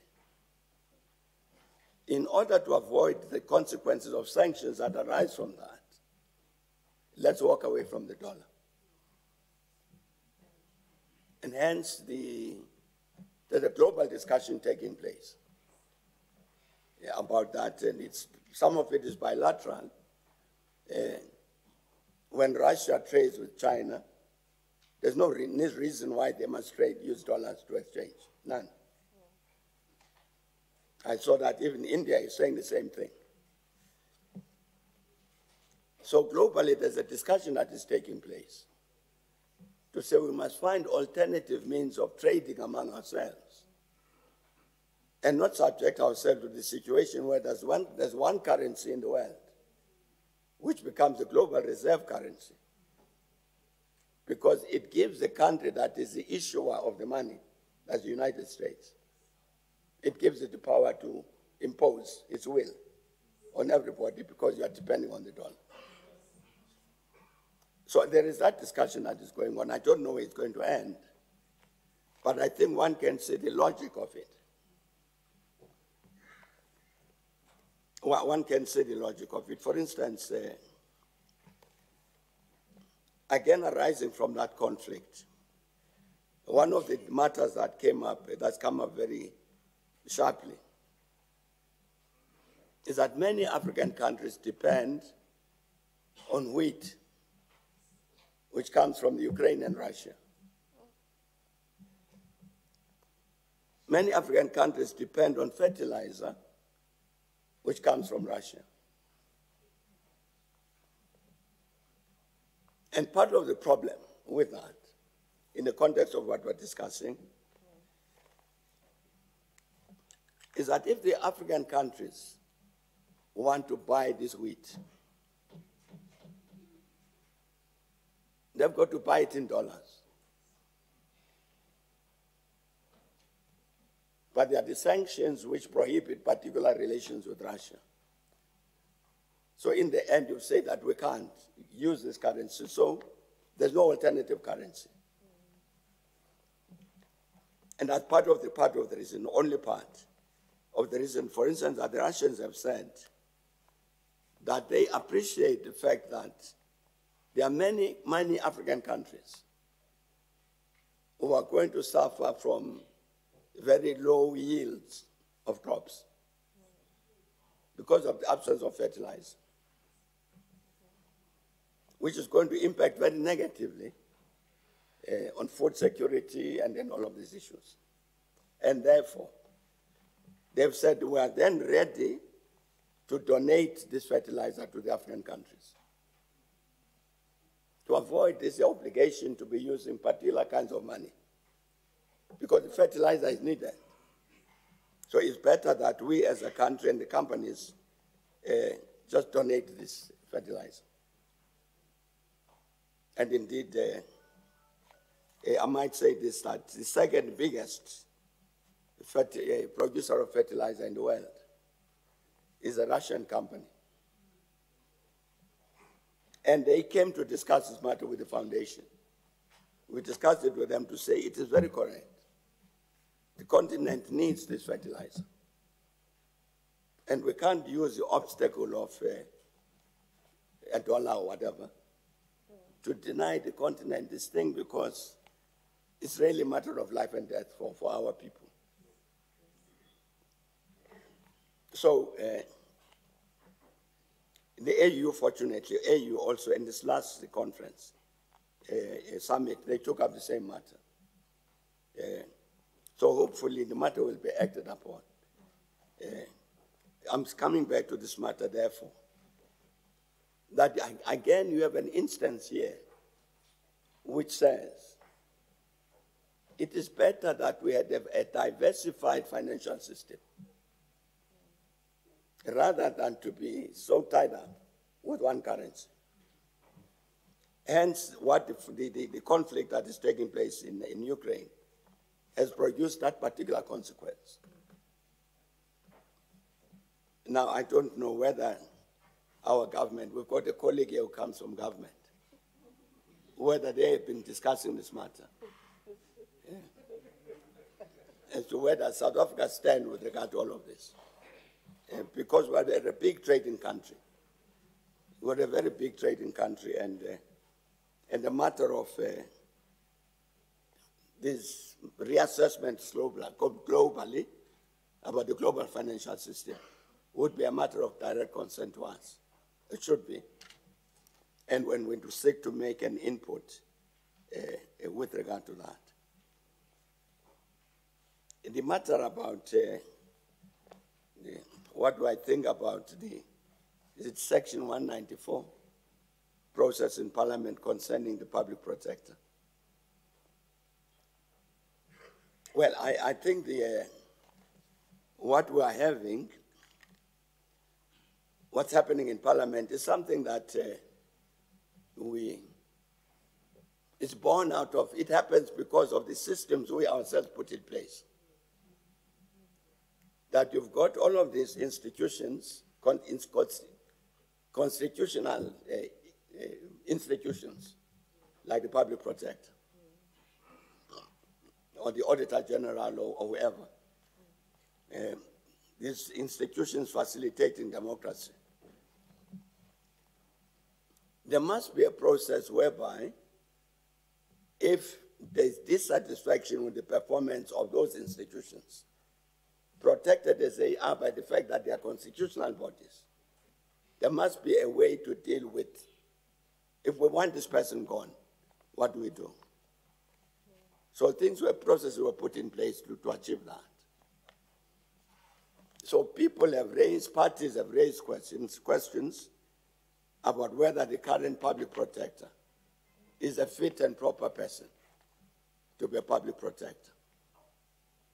Whether that concern is right or wrong, I don't know. But matter has been raised. And fortunately, there are processes in place to deal with that.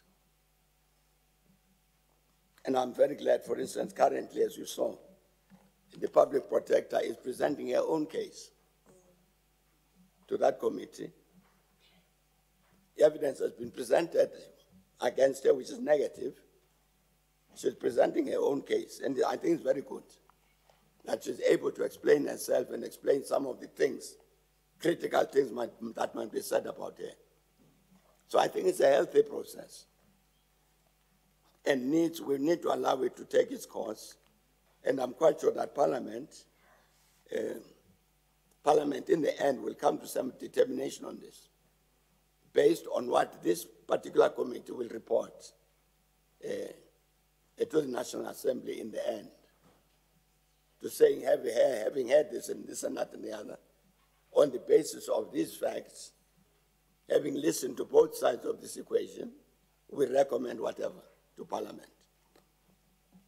So I think it's a proper process, and indeed a process we ourselves visualized, that it might be necessary, therefore you need in place certain provisions in the Constitution, in the law, to make that happen. The question about the Afghan free trade area, the continental free trade area, I wasn't quite sure what the question was about this, except to say that obviously this is a very important decision, very consistent with a view that the continent has taken about itself, its need for integration and African unity. And therefore the need that, even in terms of the economy, it must integrate. So it's correct, very correct, that this decision was taken to have this continental free trade area.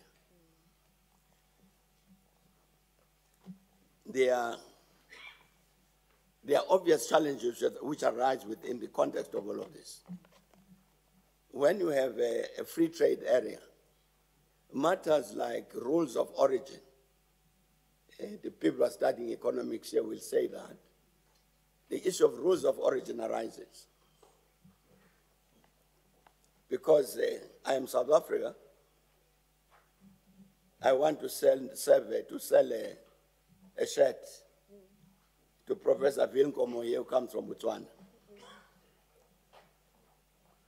Now, I can't have this shirt produced in some other country, literally.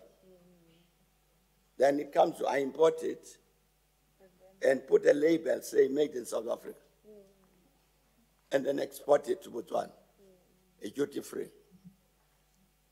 He's entitled to say, that shirt is not made in South Africa. That's how the rules of origin thing arises. If you manufacture a car here, there's a colleague here who used to sell BMW cars. If you manufacture a BMW here and you want to export it to the next African country duty-free, the question arises, how much of that BMW originates from Africa? So the rules of trade will deal, the rules of origin will deal with matters of that kind. These are some of the negotiations that are taking place. But critical to the success of a free trade area is the production of goods and services among the countries in that free trade area, the production of goods and services which can then be traded. If I stay with this example, if Professor Vilnkomo here of Botswana produces pineapples,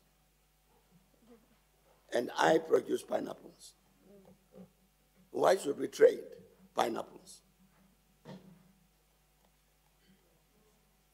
You need different products and services produced variously among these African countries in order to generate this trade. I'm saying that, colleagues, because the matter about investment in our economies becomes a critical part of the success of the free trade area. Investment to be able to produce different products, different services.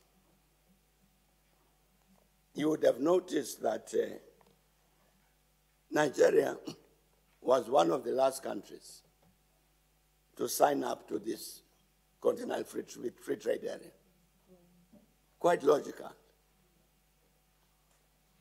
Because if I'm Nigerian and I'm getting into this agreement, I look at a country like South Africa. As you know, that South Africa is going to be exporting to me many goods, duty-free into the Nigerian market, because they're already producing those things, which I'm not producing. Now, when I want to set up a factory, an industry to produce those things, they will get overwhelmed by the imports from South Africa. And therefore, there must be some way by which we protect our capacity to develop our own manufacturing. So I'm saying that is why Nigeria discusses it quite correctly, to say that you can't just open the doors everywhere because of the inequality, the inequality among these African countries. If you take what I think is a successful free trade area, is the European Union. The EU was faced with a similar challenge within its ranks, that if we want a genuine free trade area, we must kind of create a level playing field, which is why the EU had a very successful, what they call a regional policy, which entailed the transfers of capital and technology from the richer countries of the EU to the poorer countries, whether Portugal or Spain or Ireland, to make sure that they develop and therefore are able to trade on more equitable terms with the other member states. I'm saying this is a challenge that's going to face us on the continent. To make a success of the continental free trade area means necessarily there must be a process by which we encourage investment into our alternative countries and therefore the diversification of our economies so that we have different goods and services to trade among ourselves. And that's an important challenge, and I think as South Africa, we need to be sensitive to that. Not just that these countries are now open to imports from South African products, but to say we are very interested as a country that these countries must also produce goods and services to export to us. And therefore that investment process becomes important. And thank you very much, Chairperson. I think I've answered all of the questions that were posed.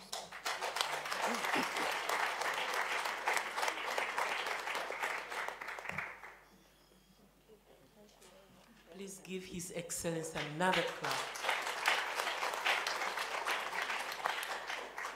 Thank you very much, Your Excellency. I would like to acknowledge the executive members of the African Bar Association. They're here to prepare for the College of Law International Conference. Do you like to put up your hand so that we can see you?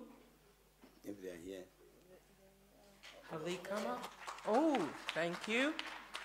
So we have got the President, Hannibal Uwaifo, and the Vice President, Chief Ibrahim Mak. give them another round of welcome. And of course, we have got Professor Manamela from the College of Law and Ms. Matole. Thank you for coming. We really appreciate that. I would like to take the final round of questions. Thank you, Your Excellency. I'm now going this side. I was this side, so let me give opportunity. Yes, or ladies, 1, 2, 3, 4, 5. The one in gray, yeah. All right? Please remember 30 seconds, no background. Come on, ladies. Okay. Or do you want to go first? These people have to go first. The one in pink, Okay. please go first.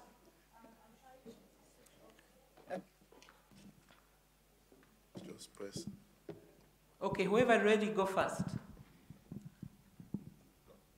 Oh, hi. Sanbonani, ngegama nginguThembisile Mahua. I am a Master of Law candidate at the Mighty University, the University of the Land. Also a prospective student of the TM African School. I'll try and be very brief. I believe in advocating and the inclusive approach when it comes to young people. As a young person sitting here, I can really confirm that we are going through a lot. And there's another one, it is Yakala.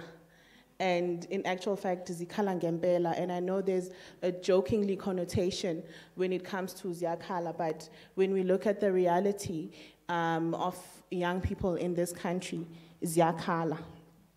The acting executive dean of the College of Law said that we have lost who we are, and indeed we have done that. When you look at the state of young people in this country, there's nowhere where you will go, where you'll walk, where you will not see the destituteness that young African people are in. We are engulfed in alcohol, in drugs, and that is our reality. Let me coming to my question. In ensuring that young people are not only left behind, but are part and are inclusive in the solutions that we have in this country, President, we have always preached, and this is something that continues throughout the years, that youth participation and inclusion. However, it has always been a hypothetical or an imaginative thing in this country. How do we move to the realization of young people at the front?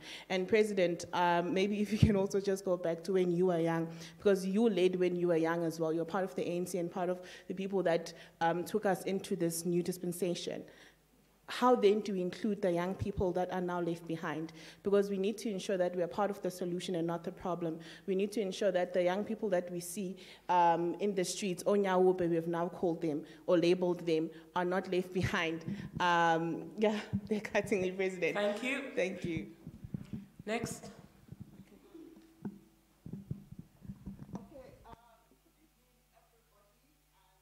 My name is Josephine Alexander. I'm an associate prof in the Department of English Studies. I have 2 questions, and then I have a book to give to the President for, for being in Nigeria to oversee the election that has just ended. Thank you very much for all that you do for Africa. My first question is that in 2003, I happened to be in a school, United World College of Southern Africa called Waterford, and Helen Suzman was visiting. And as somebody who came from Nigeria where our nation has failed, the question I asked her is, how can we make sure, or what can be done that South Africa does not go the way of Zimbabwe and Nigeria? And her answer to me was that in South Africa, there is a very strong civil society and that South Africa will never go in either of those two countries. My question then is, what happened to the civil societies in South Africa? How come that somehow they were not able to salvage the situation?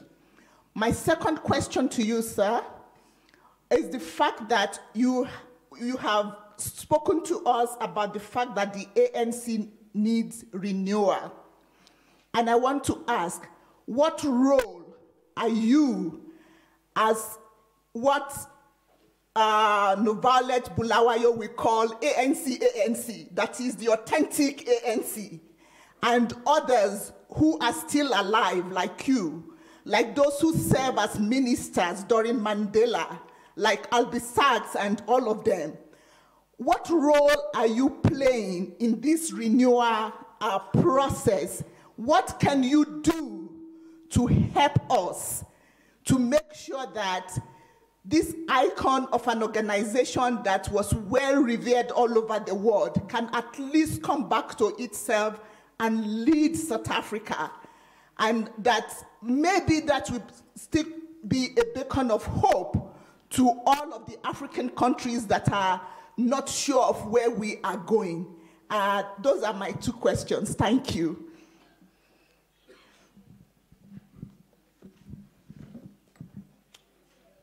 Good afternoon, everyone, and good afternoon to you, President. So, having listened to everyone that was talking... Please identify yourself. Oh, sorry. My name is Nzapo Majibi, and I'm the founder of Future Skills Lab, and I'm also an author. But what brings me here is sort of to get a sense for myself. I heard that some of the things that are important to President are people, institutions, and the economy. And for me, when I'm tying all of these things, I see that people are the first thing that we need to consider when we are looking at everything that we do. So my first question is, do you think that the renewal of the ANC will bring about a new vision for South Africa? Or will they have new ideas of where the country is supposed to be heading? Because when we're listening to them, we're not finding what is new or what the vision of South Africa is.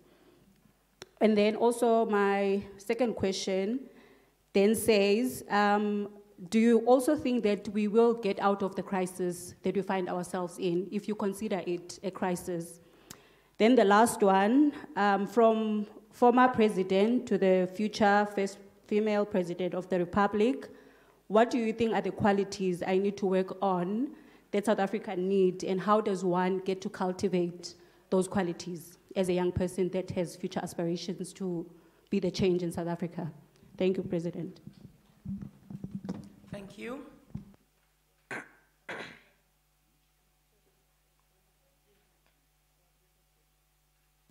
Good afternoon or good evening. Thank you, Program Director, for the opportunity. My name is Moeketsi Mazaleni, a master's candidate in public affairs from Tshwane University of Technology. My question to you, President, derives from your interview outside Nasrec Expo Center, 17 December, when you clearly and explicitly stated that the challenges that are faced by local government are caused by the development of their financing. So my question to you, President, does local government in South Africa has adequate access to funding for them to effectively execute their developmental and constitutional mandate? A follow-up question on this question, is a professionalized local government a dream or reality? Thank you, President. Thank you. That's your research question, eh? And lastly,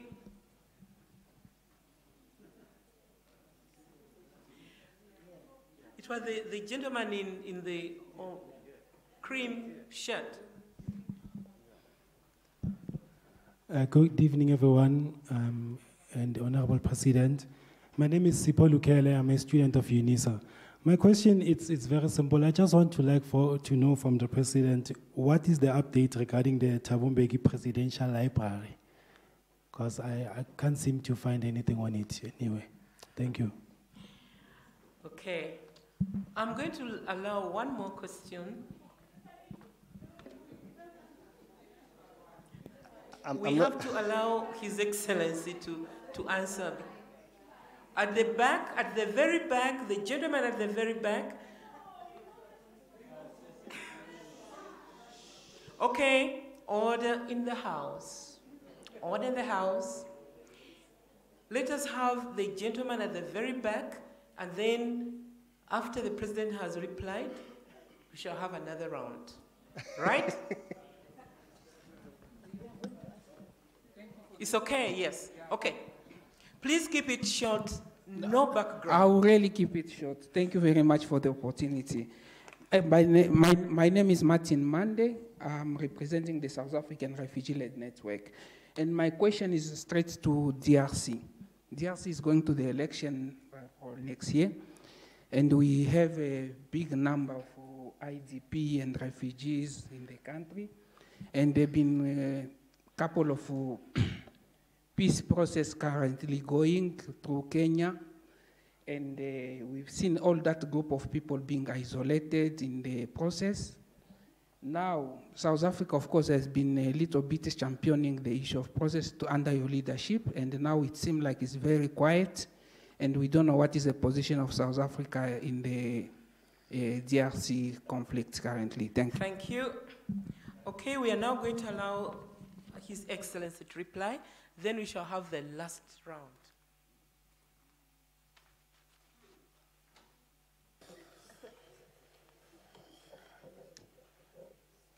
It's, according to my clock here, it's 5:25.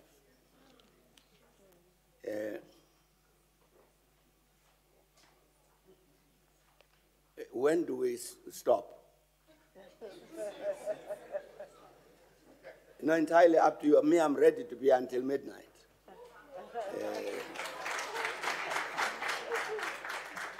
The program had said we finish at 5. But in fact, we started this question and answers thing a bit late. That's what I thought we must go beyond at 5 o'clock. But there must be an end somewhere. Maybe we might have to take a vote on it as to when we finish. That also has to do, colleagues, I'm raising it in part because I think I must be brief in my answers, which may not be very satisfactory. But the time element, I think, is an important one. To deal with the simplest one first, the Thabo Mbeki Presidential Library, it's discussing with the Johannesburg City Council the various permits that are required from the city. Already, the city has given a number of these permits that are required, but there's some outstanding ones. And we're hoping that that might be, there are no problems in the sense of difference of opinion or anything like that. It's just, it's been availability of people. Partly because, as you know, Johannesburg City has had too many changes of government. And when the change of government, you got to start negotiations afresh and all that. But the city is not a problem, city agrees.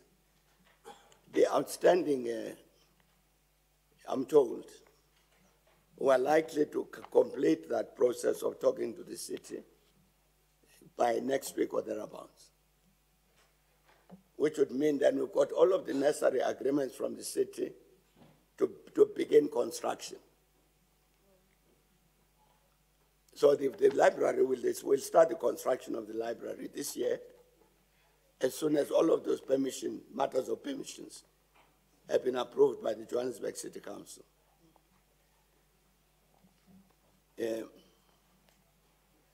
The process of collecting material is continuing for the library, both from within the country and outside. For instance, the latest material that will come into the library is President Kaunda's archive. So the Kaunda family and the government of Zambia have said this material must come to the library here.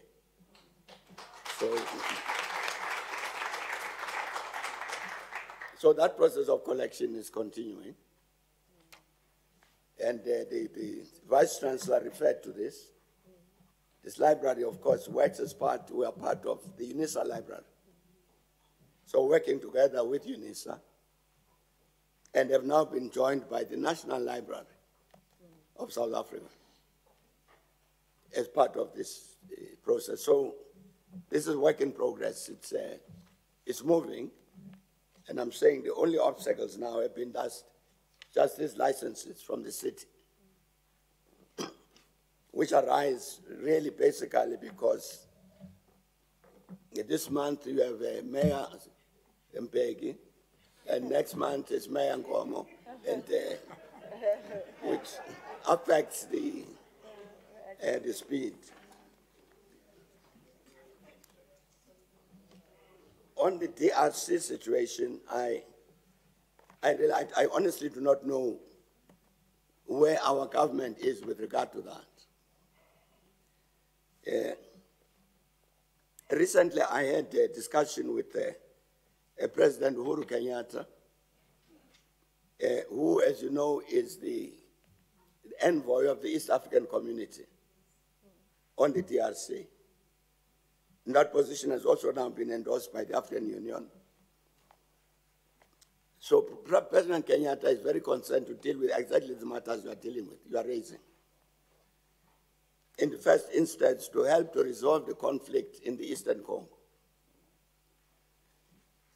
which is why, together with Angola, they agreed with the M23 for a ceasefire. And what will have to follow that, of course, not just ceasefire, but discussions between the government of the Congo and the M23 to resolve the matter of what is it that led to the birth of the M23? And therefore to resolve those questions, which relate to some of the populations, as you know, in the Eastern DRC, the Banyamulenge. But as I was saying that, I'm not quite sure where our government stands on this. But I know for a fact that President Kenyatta, as that envoy, is very, very determined that they must intervene in the Congo, as he is doing, in a manner that will also help in terms of the preparations for the next elections. I don't, as I say, I really don't quite know where our government is with regard to this, but I'm sure they would be supporting the positions that President Kenyatta is taking.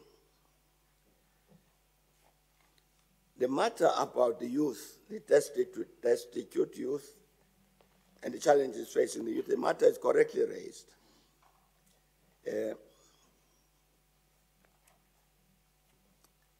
In reality, it's really about what do we do with South Africa. For instance, with regard to the matter of its economy. We can't resolve the challenges facing the youth of all sorts, youth unemployment, access to education, and things like this, without addressing this fundamental matter of the fate of the South African economy.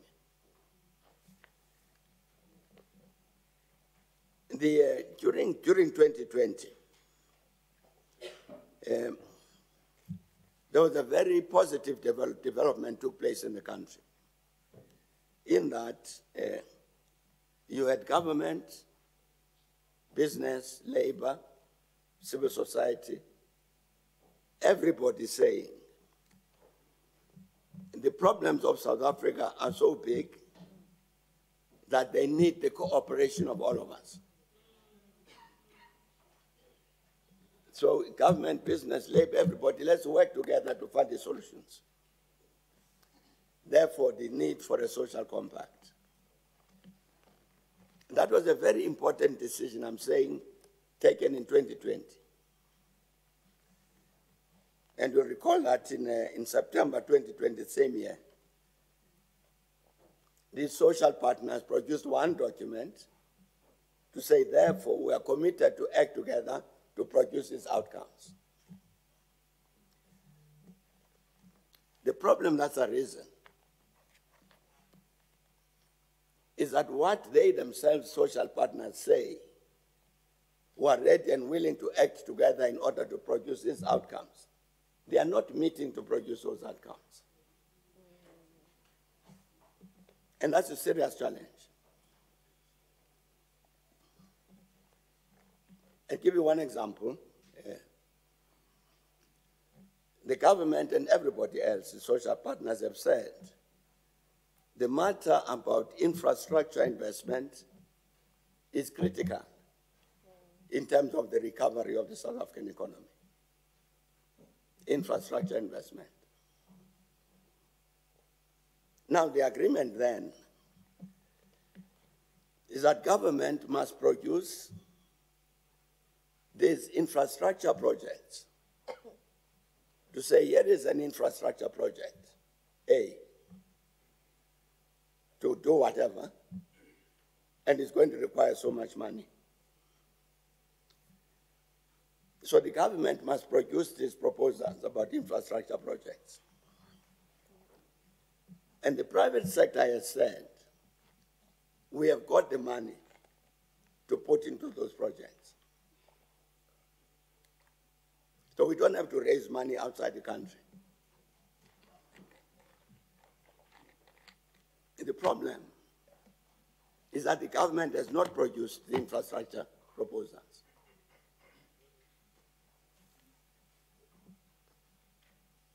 In part because the government has been saying that unfortunately the government does not have the capacity, to produce these project proposals. We've got to find a solution to that problem. Because indeed, if you had that massive infrastructure investment, it would be a very important process of kickstarting this economy. And therefore creating the jobs even for young people. Creating the possibility for the training of people to fit into the jobs that are required by that resurrecting economy. All sorts of things like that. So,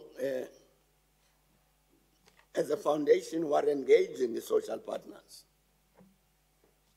to say this agreement, this view that they took is very important, and they must act on it.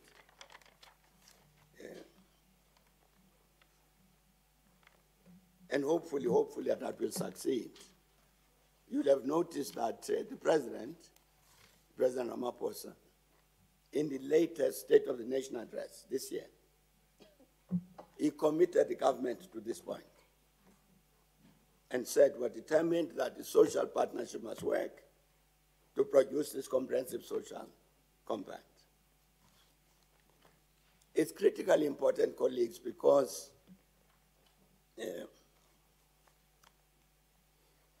you take public finances, government, it's clear the government is under a lot of stress in terms of generating the funds that are required to be invested in the economy and society. Lots of problems. Matters that Dr. Power is dealing with. If you look at the public state companies, they are all in crisis. So when you've got to be investing trillions of rand into this economy, where's that investment going to come from? I'm saying we're in a fortunate situation where the private sector says, in my lifetime, this is the first time I had this, 2020, where the private sector says we are ready to invest those monies because they've got the money. That readiness to invest in the economy has not always been there, but they're expressing it now. So it's very important that we act on that. I'm saying all of this to say, in order to be able to address the youth challenges, we need a situation in which the economy is developing. Anybody who goes around pretending that they can address the youth challenges outside of that context is not telling the truth. Yeah. Because everything costs something. Question arises, who pays?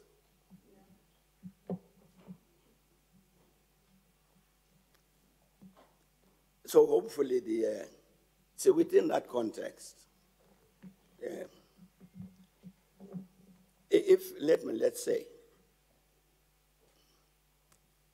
there's been a discussion in government for many years of building a dam on the Umzimvubu River in the Eastern Cape.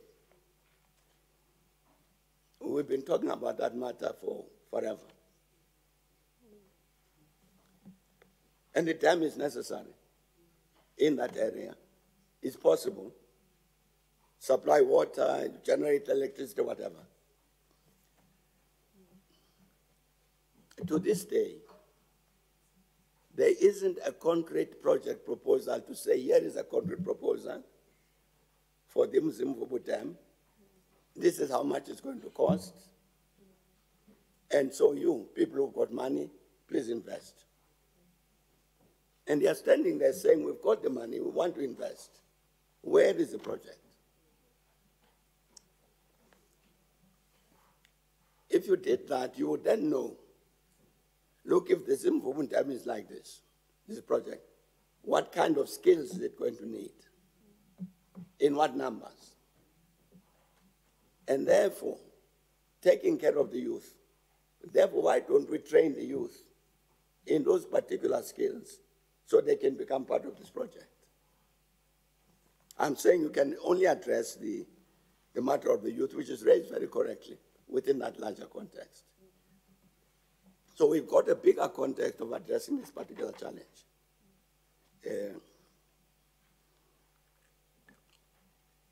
To meet what President Ramaphosa said, even in the latest State of the Nation address, that as a country we've got a responsibility to make sure that the social compact takes place.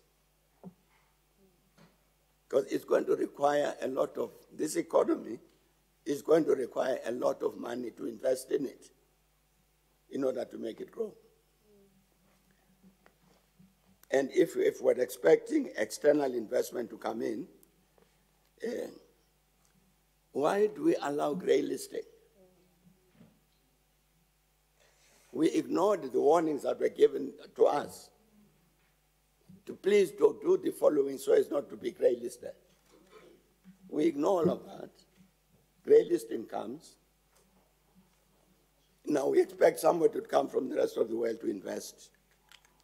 They are going to say, but I'm not going to invest with money launderers.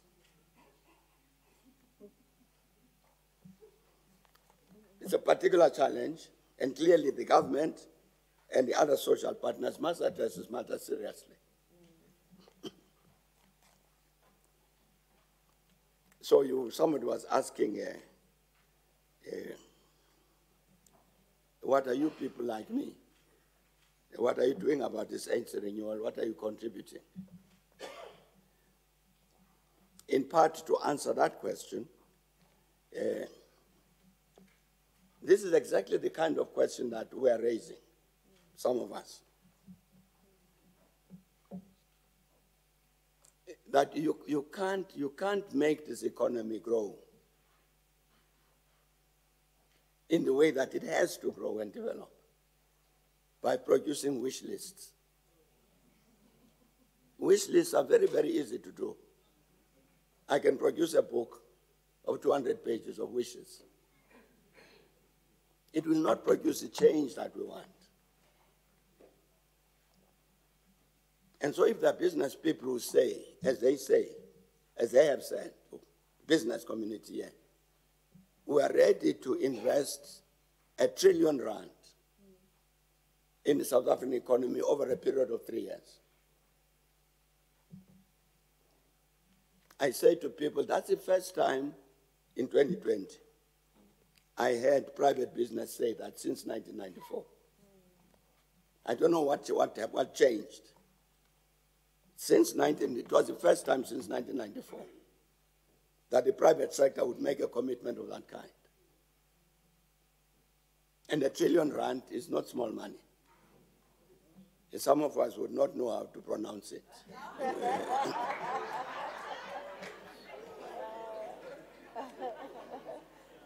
Why are we as government let that commitment pass by? So that's some of us, the older ones, are trying to insist on with regard to the government. That the government has to do things, must act correctly on this matter. And act in a very concrete way. Act in a very concrete and specific way. As I say, not just to express wishes and hopes. And that relates also to the matter that was raised about ANC renewal. And the advantage some of us have is exactly that we are older. And therefore we know of a different ANC. Not an ANC that was identified by corruption. You know, I spent, I can't remember now, 20 years plus in Zambia. Now, as members of the ANC in Zambia, we depended on what was called supplies, which meant there was a logistics place there. And twice in a year, they would come and select clothing, the second-hand donated clothes. But every week, they give you a piece of paper to go and buy meat in a particular butcher in Lusaka. It specified how much meat you are allowed in a week. So we're depending on supplies like that. Quite late, they decided to give us a month, 14 kwacha cash. Now with 14 kwacha, you would be able to buy maybe 3 bottles of beer. And that's the end of your money. Well, or go to the cinema plus one bottle of beer. So that's the end of 14 kwacha. The consequence of that, comrades, is we come back here, home, in 1919. So we're working at ANC headquarters at Shell House. So the ANC gives us an allowance.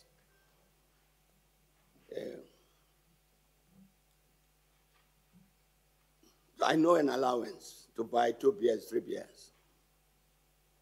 But this one they give me is a bit bigger than that. And I don't know what to do with it. So I gave it to my wife. I've never had a bank account. I don't know what it looks like. A credit card, I don't know what it looks like.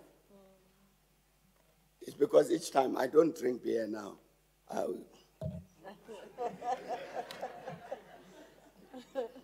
So I've got to go to Mrs. Mbeki each time I want to buy something. Fortunately, she's kind enough to assist. That's a practical thing. It arises from the fact that we lived quite happily in Lusaka without money. Somebody else was managing our lives in terms of that. So you get used to it. So since then, I've never known how to handle money. I'm saying, therefore, we know of an ANC which was very different in many respects. from the ANC of today. And therefore the question that is posed, what you older people, what are you doing about this renewal matter? Is exactly to bring into the ANC that kind of experience. That the ANC is not like this. Our colleague from Nigeria, I think, was saying the real ANC. Yeah. That's part of what we bring into this process. Whether they are listening to us, I don't know. We've got a very important member of the National Executive Committee of the ANC present with us here in the meeting. Mdu Ndoli, who's sitting in front of me here. I don't know, Mdu, are you listening to us?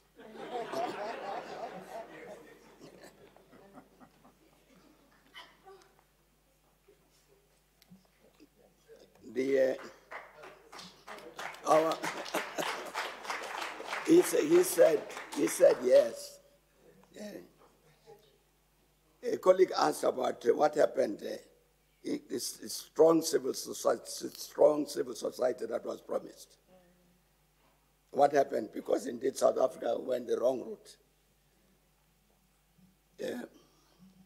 I think I've dealt with that question. That one of the fundamental issues is the deterioration in the quality of the membership of the ANC, which was a governing party, which still is. That deterioration in the membership has an impact not only on the ANC, but necessarily on society, because we are dealing here with a governing party. And that affected civil society also. In practical ways, you could say, for instance, that you could see what happened that in this country before '94, the rest of the world, because of involvement in the struggle against apartheid, did a lot to support civil society with funds and all of that. So we had a very thriving civil society, in part because it had that strength, resource strength, because of the rest of the anti-apartheid world assisted. 1994 came, and those resources dried up for civil society, because now the rest of the world said, now you've got your own government. Support yourselves. You saw that what has happened over the years has been a decline in the strength and capacity, activism and so on of civil society. That's one of the reasons, not the only. But I'm saying at the center of it was the weakening of the ANC. And therefore, the consequence that you were worried about, that the South Africa itself began to develop some of the negative consequences, characteristics that we've seen in other countries on the continent. Here we can only change that by changing the ANC. Unfortunately, I'm saying the ANC itself in conference says we must change ourselves.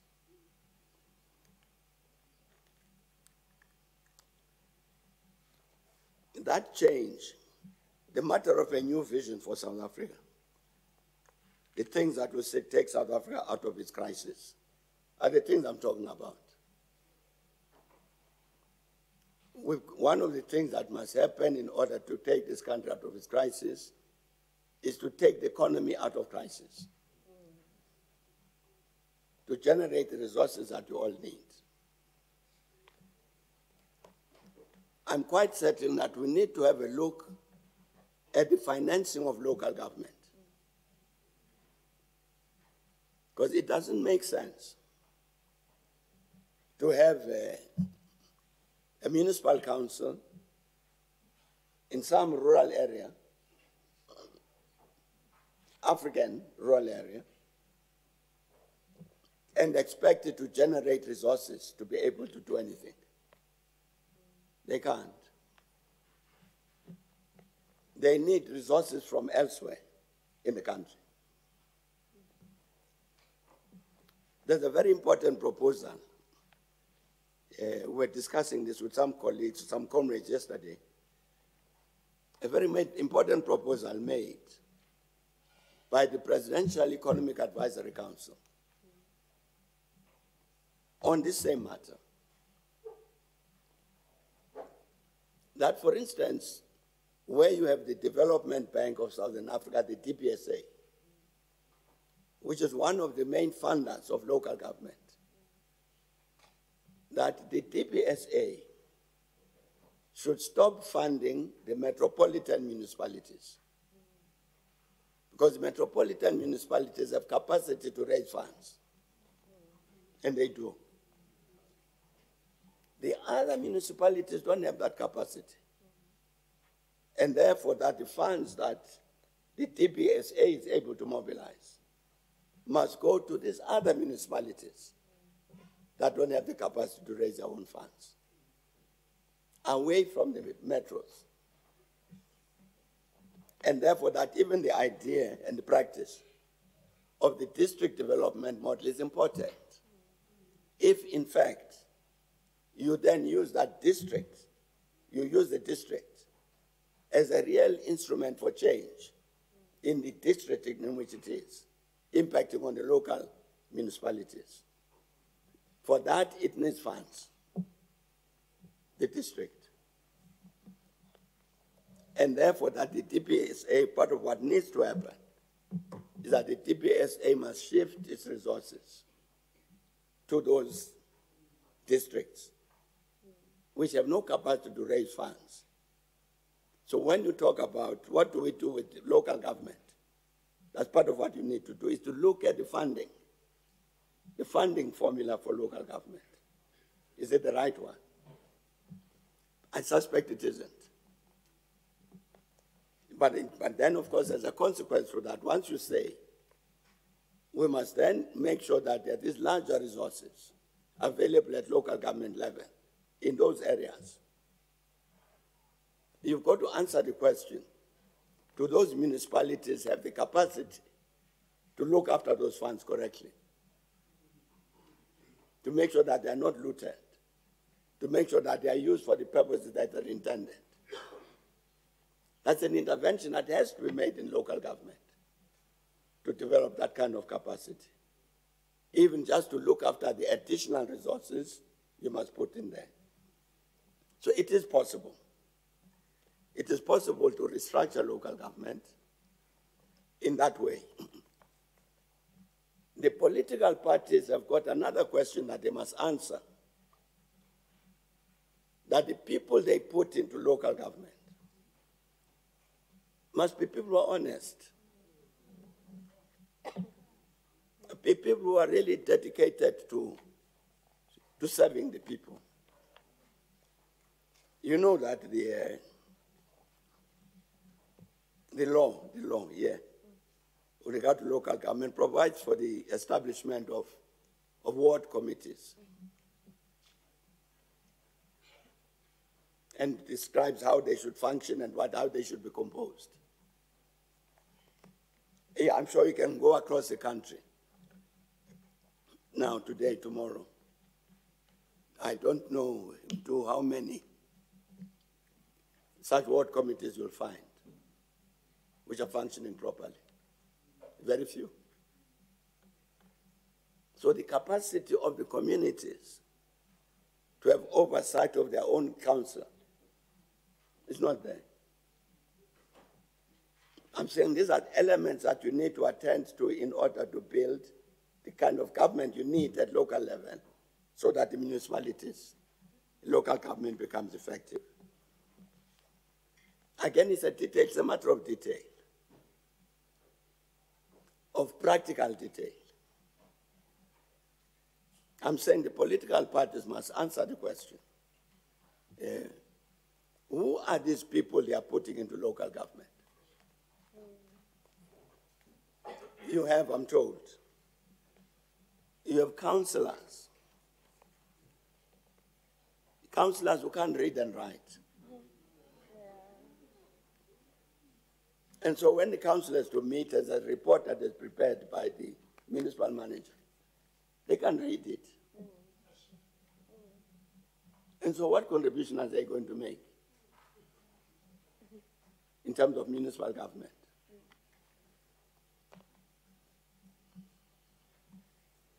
The ANC, and the members of the ANC here would know that the ANC has established a political school, the Oliver Tambo Political School, which it's got a proper courses for people to follow. And so you can do so many modules and you get a certificate to say that you've studied these issues, you've understood them. It helps you in your political development as a member of the ANC.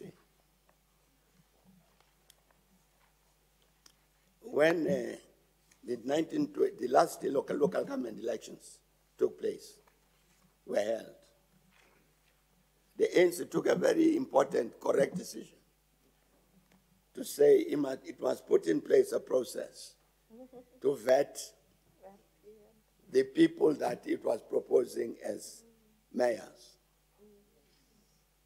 Put together in place that process. So indeed the ANC in Johannesburg, a region, would come and say, this a short list of 3 people. These are one of these 3 can be mayor of Johannesburg. So the committee would then have a look at that and interview the 3 people and decide which one of these is the best to be a mayor, and then say, look, so-and-so, this is the person that we should put forward as a proposal for a mayor. You know what happened, colleagues, in that process? So some of these teams interviewing these candidate mayors, I come there as a candidate mayor, and I produce this certificate I've got from the OR Tambo School, which shows that I've qualified in this. I'm really a good cadre of the ANC. I'm educated in its politics. And then the team that is interviewing these candidates, they ask me questions about the subjects I've studied, and I can't answer. What they found was that what's happening is that I speak to Spusis of Inkomo here. I say, Spusis, so please do me a favor. Please go and study at the OR Tambo School in my name. So he studies as Thabo Mbeki and really studies, and he qualifies. And they give him this thing. So when, as a candidate mayor, I'm producing this thing, it's him who studied for me. And that's why I can't answer the questions. I'm talking about something that was happening now at the end of 2021. That's why I'm saying the parties must really be serious about the matter. Who are these people that they are putting into local government? It can't be these people who pay, I'm told it's 5,000, 6,000 rand that they pay. So I owe Professor Vinkomoye 5,000 rand because he did it for me. Yeah. You can't have those people in local government, particularly in a situation where you introduce these larger resources which local government needs. You are opening the space for looting. But are our parties, including the ANC, are they sensitive enough to this thing? Who are these people that we're putting into local government?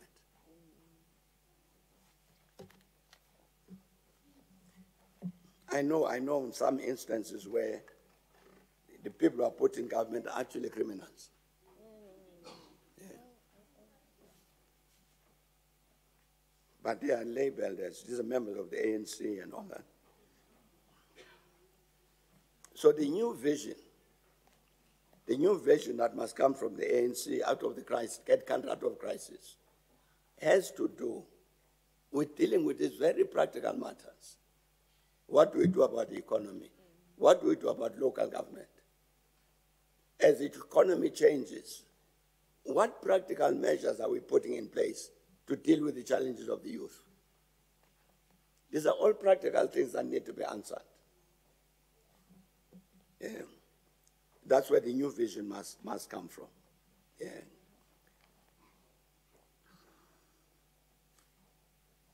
So I've dealt with the matter, therefore, of the local government definitely needs for new funding, but also needs other things.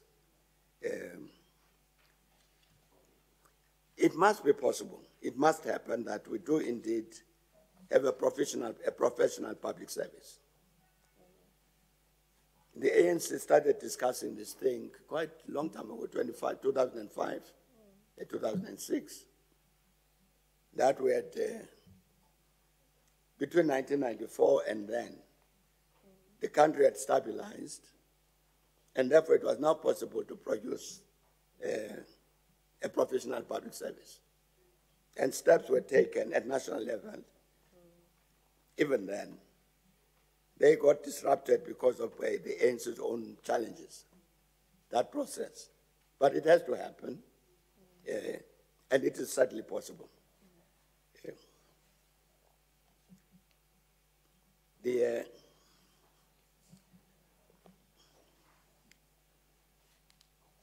qualities that, what qualities must people develop in order to be able to make their own positive contribution, including to play a role as leaders?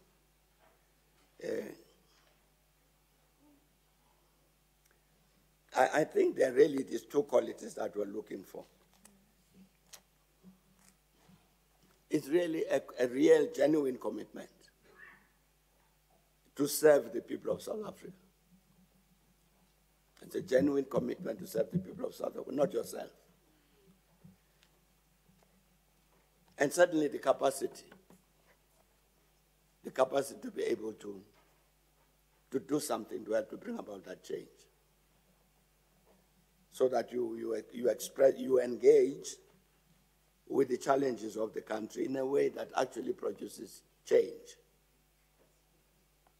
That's why at the beginning I was raising the matter about this particular school, this African school. And it is important in terms of the producing the change agents. A commitment to serve the people and a capacity to serve the people. That's basically what one needs. And of course, a courage enough to tell the truth.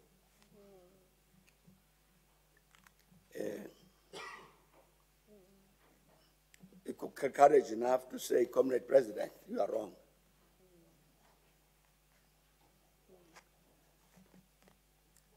You know, and the kind of honesty such that, you know, as a comrade of mine, quite old, used to make a joke a few years back when people in government would say something, even in a private conversation. He would say jokingly, "Hey, comrade, you must be very careful about what you say, because it might be career limiting." I'm saying this, one of the qualities we're talking about is not to behave like that.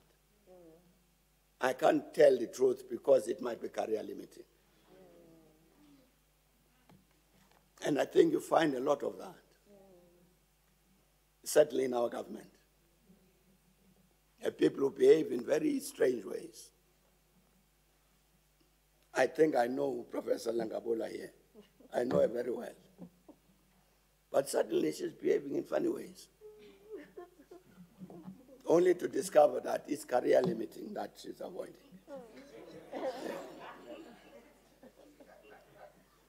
No, and it's not, I'm sorry, not you. Not you. But I'm saying these are the qualities really we need. Yeah. And you know, and the interesting thing, I'm sure as all of us know, the ordinary people, they know that, they can sense it. That this one is really interested in our welfare. So it doesn't matter how loud you sing and you toy and all this thing. If you don't have this quality, the people will know that that one is just a singer and dancer. Yeah.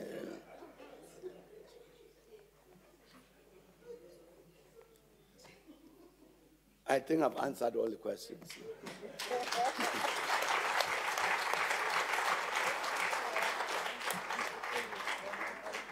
The last one. Last round. Goes at 6:10. Thank you very much, Your Excellency. Please give Our Excellency a medal. I would like to apologize because of the time. The good news is that we have got another engagement in August with His Excellency. Okay. So, those of you who have not asked your question, I'll give you opportunity next time, in August, because we really must allow him to leave. But before His Excellency leaves, may I ask our photographer to be ready, because we want to take a photo with His Excellency in front here. And before he does that, please allow me to call Mr. David Reswalo to give the vote of thanks. Have you forgiven me? Because I cannot really allow more questions.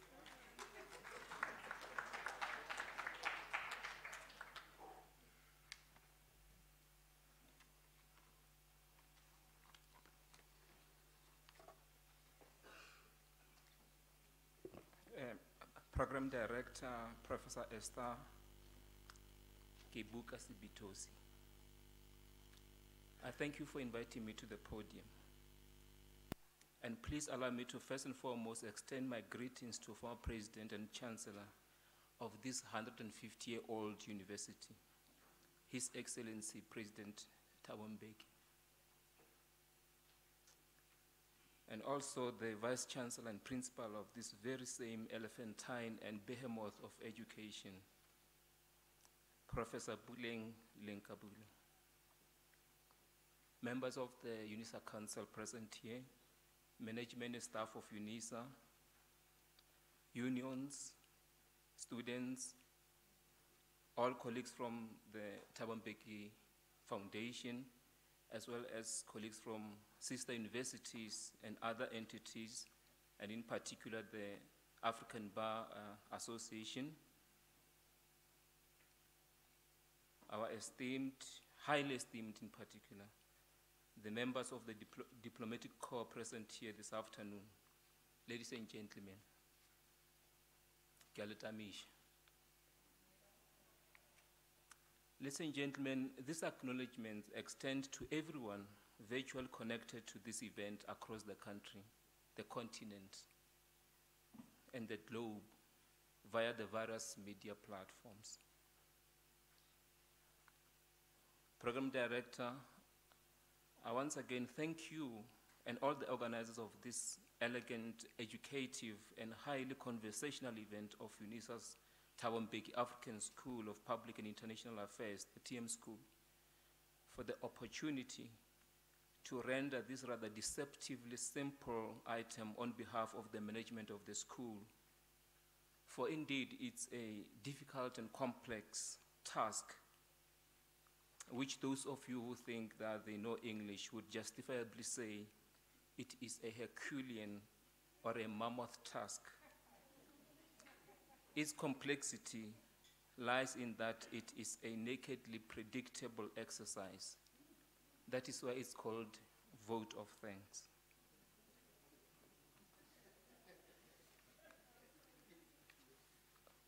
Program Director, thank you again for steering this ship with such exuberance and stellar disposition, and underscoring the objective of this event as seeking for wisdom rather than mere information.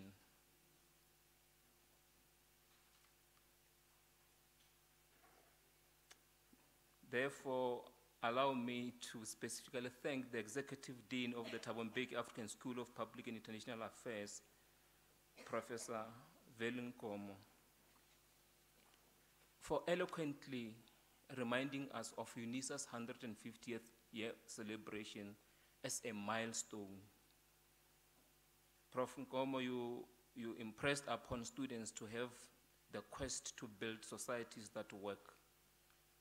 And you also shown the spotlight on the values and track record of President Mbeki, and in particular his role as a peacemaker, not only on the continent, but also the rest of the globe.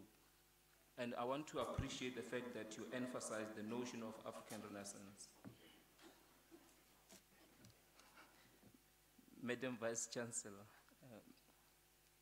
the TM School registers its most sincere gratitude for always pushing yourself to create time in your busy schedule and tedious schedule as a leader of this gigantic university to honor our invitations and request to attend our events whenever you are called upon without complaining, I dare say. You have to teach us where to get such stamina.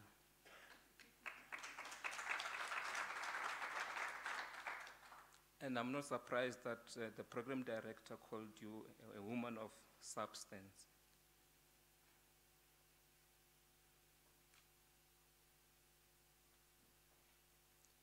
Mr. Chancellor, I have learned that in West Africa, particularly in Ghana and Nigeria, there is an expression presciently articulated by the Igbo people of Nigeria that says, and I'm going to attempt it, Nwata kocha aka osulu ogaranya ririri, or Nwata ko aka osoro ogaranya rienri. All this mean that the child who washes his hands eat with kings, or if a child washes his hands, can eat with kings or the elders. Similarly, in the language of Batavini, we say, "Mogolo ga tlhokege baneng."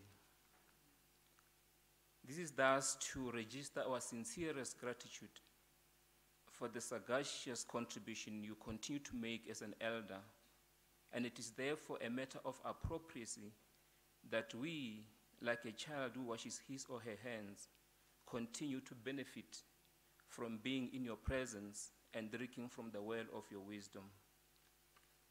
On this issue of children and elders, and even this expression, the program director and the three speakers we have here today picked this powerful signifier quite impressively. The program director used the expression of, "We are sitting at the feet of wise people." And she further repeatedly associated you with wisdom. And therefore, this qualifies you to be an elder.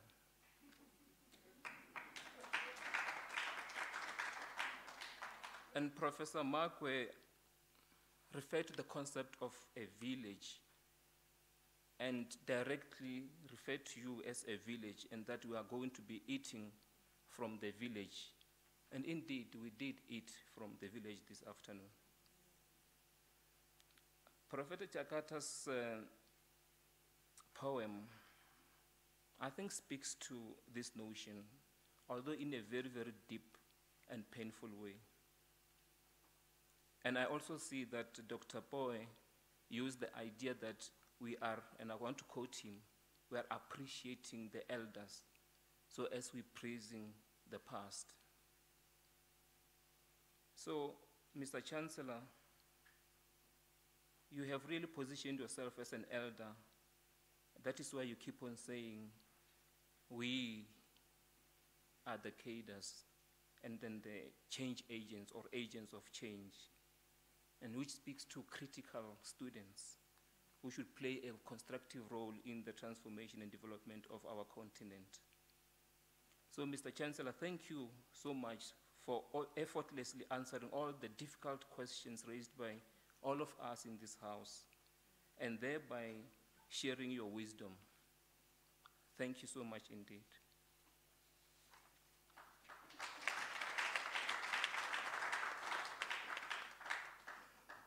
I return to Professor Makwe, Dr. Bowe, and Prof. Jakata.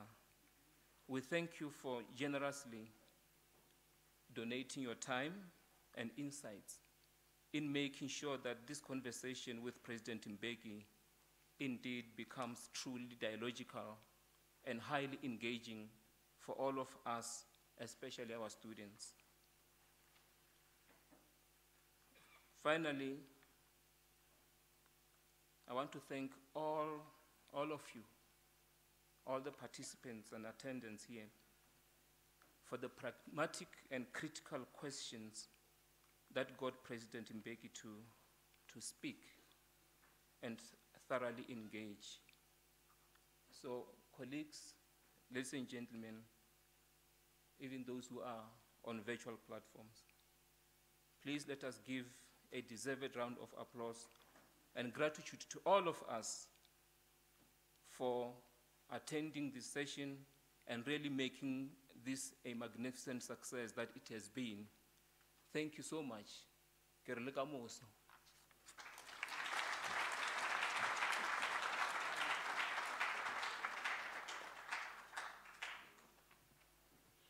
Ladies and gentlemen, we have come to the end of this function. We want to thank you for everything. Siyabonga Gakulu. Asante sana. Now, because of protocol, please remain seated. I would like to ask His Excellency and to come take a photo. We must capture these moments. The speakers as well, the three speakers, please. And then we shall allow His Excellency to go first after our pictures. All right? That will be followed by His Excellency, the ambassadors, and then the rest of the staff. Thank you so much. Please be patient, just 1 minute. Protocol, yes. Just security, you know, to give the, yes, she can approach. Okay, thank you.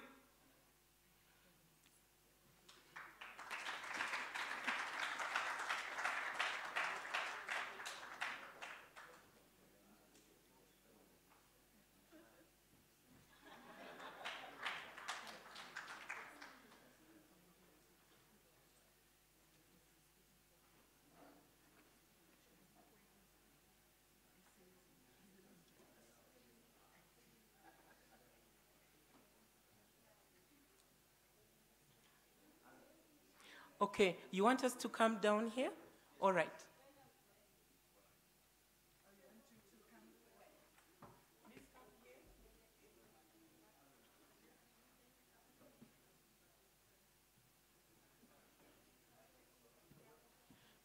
As people are coming, I have a staff card for Swanapu.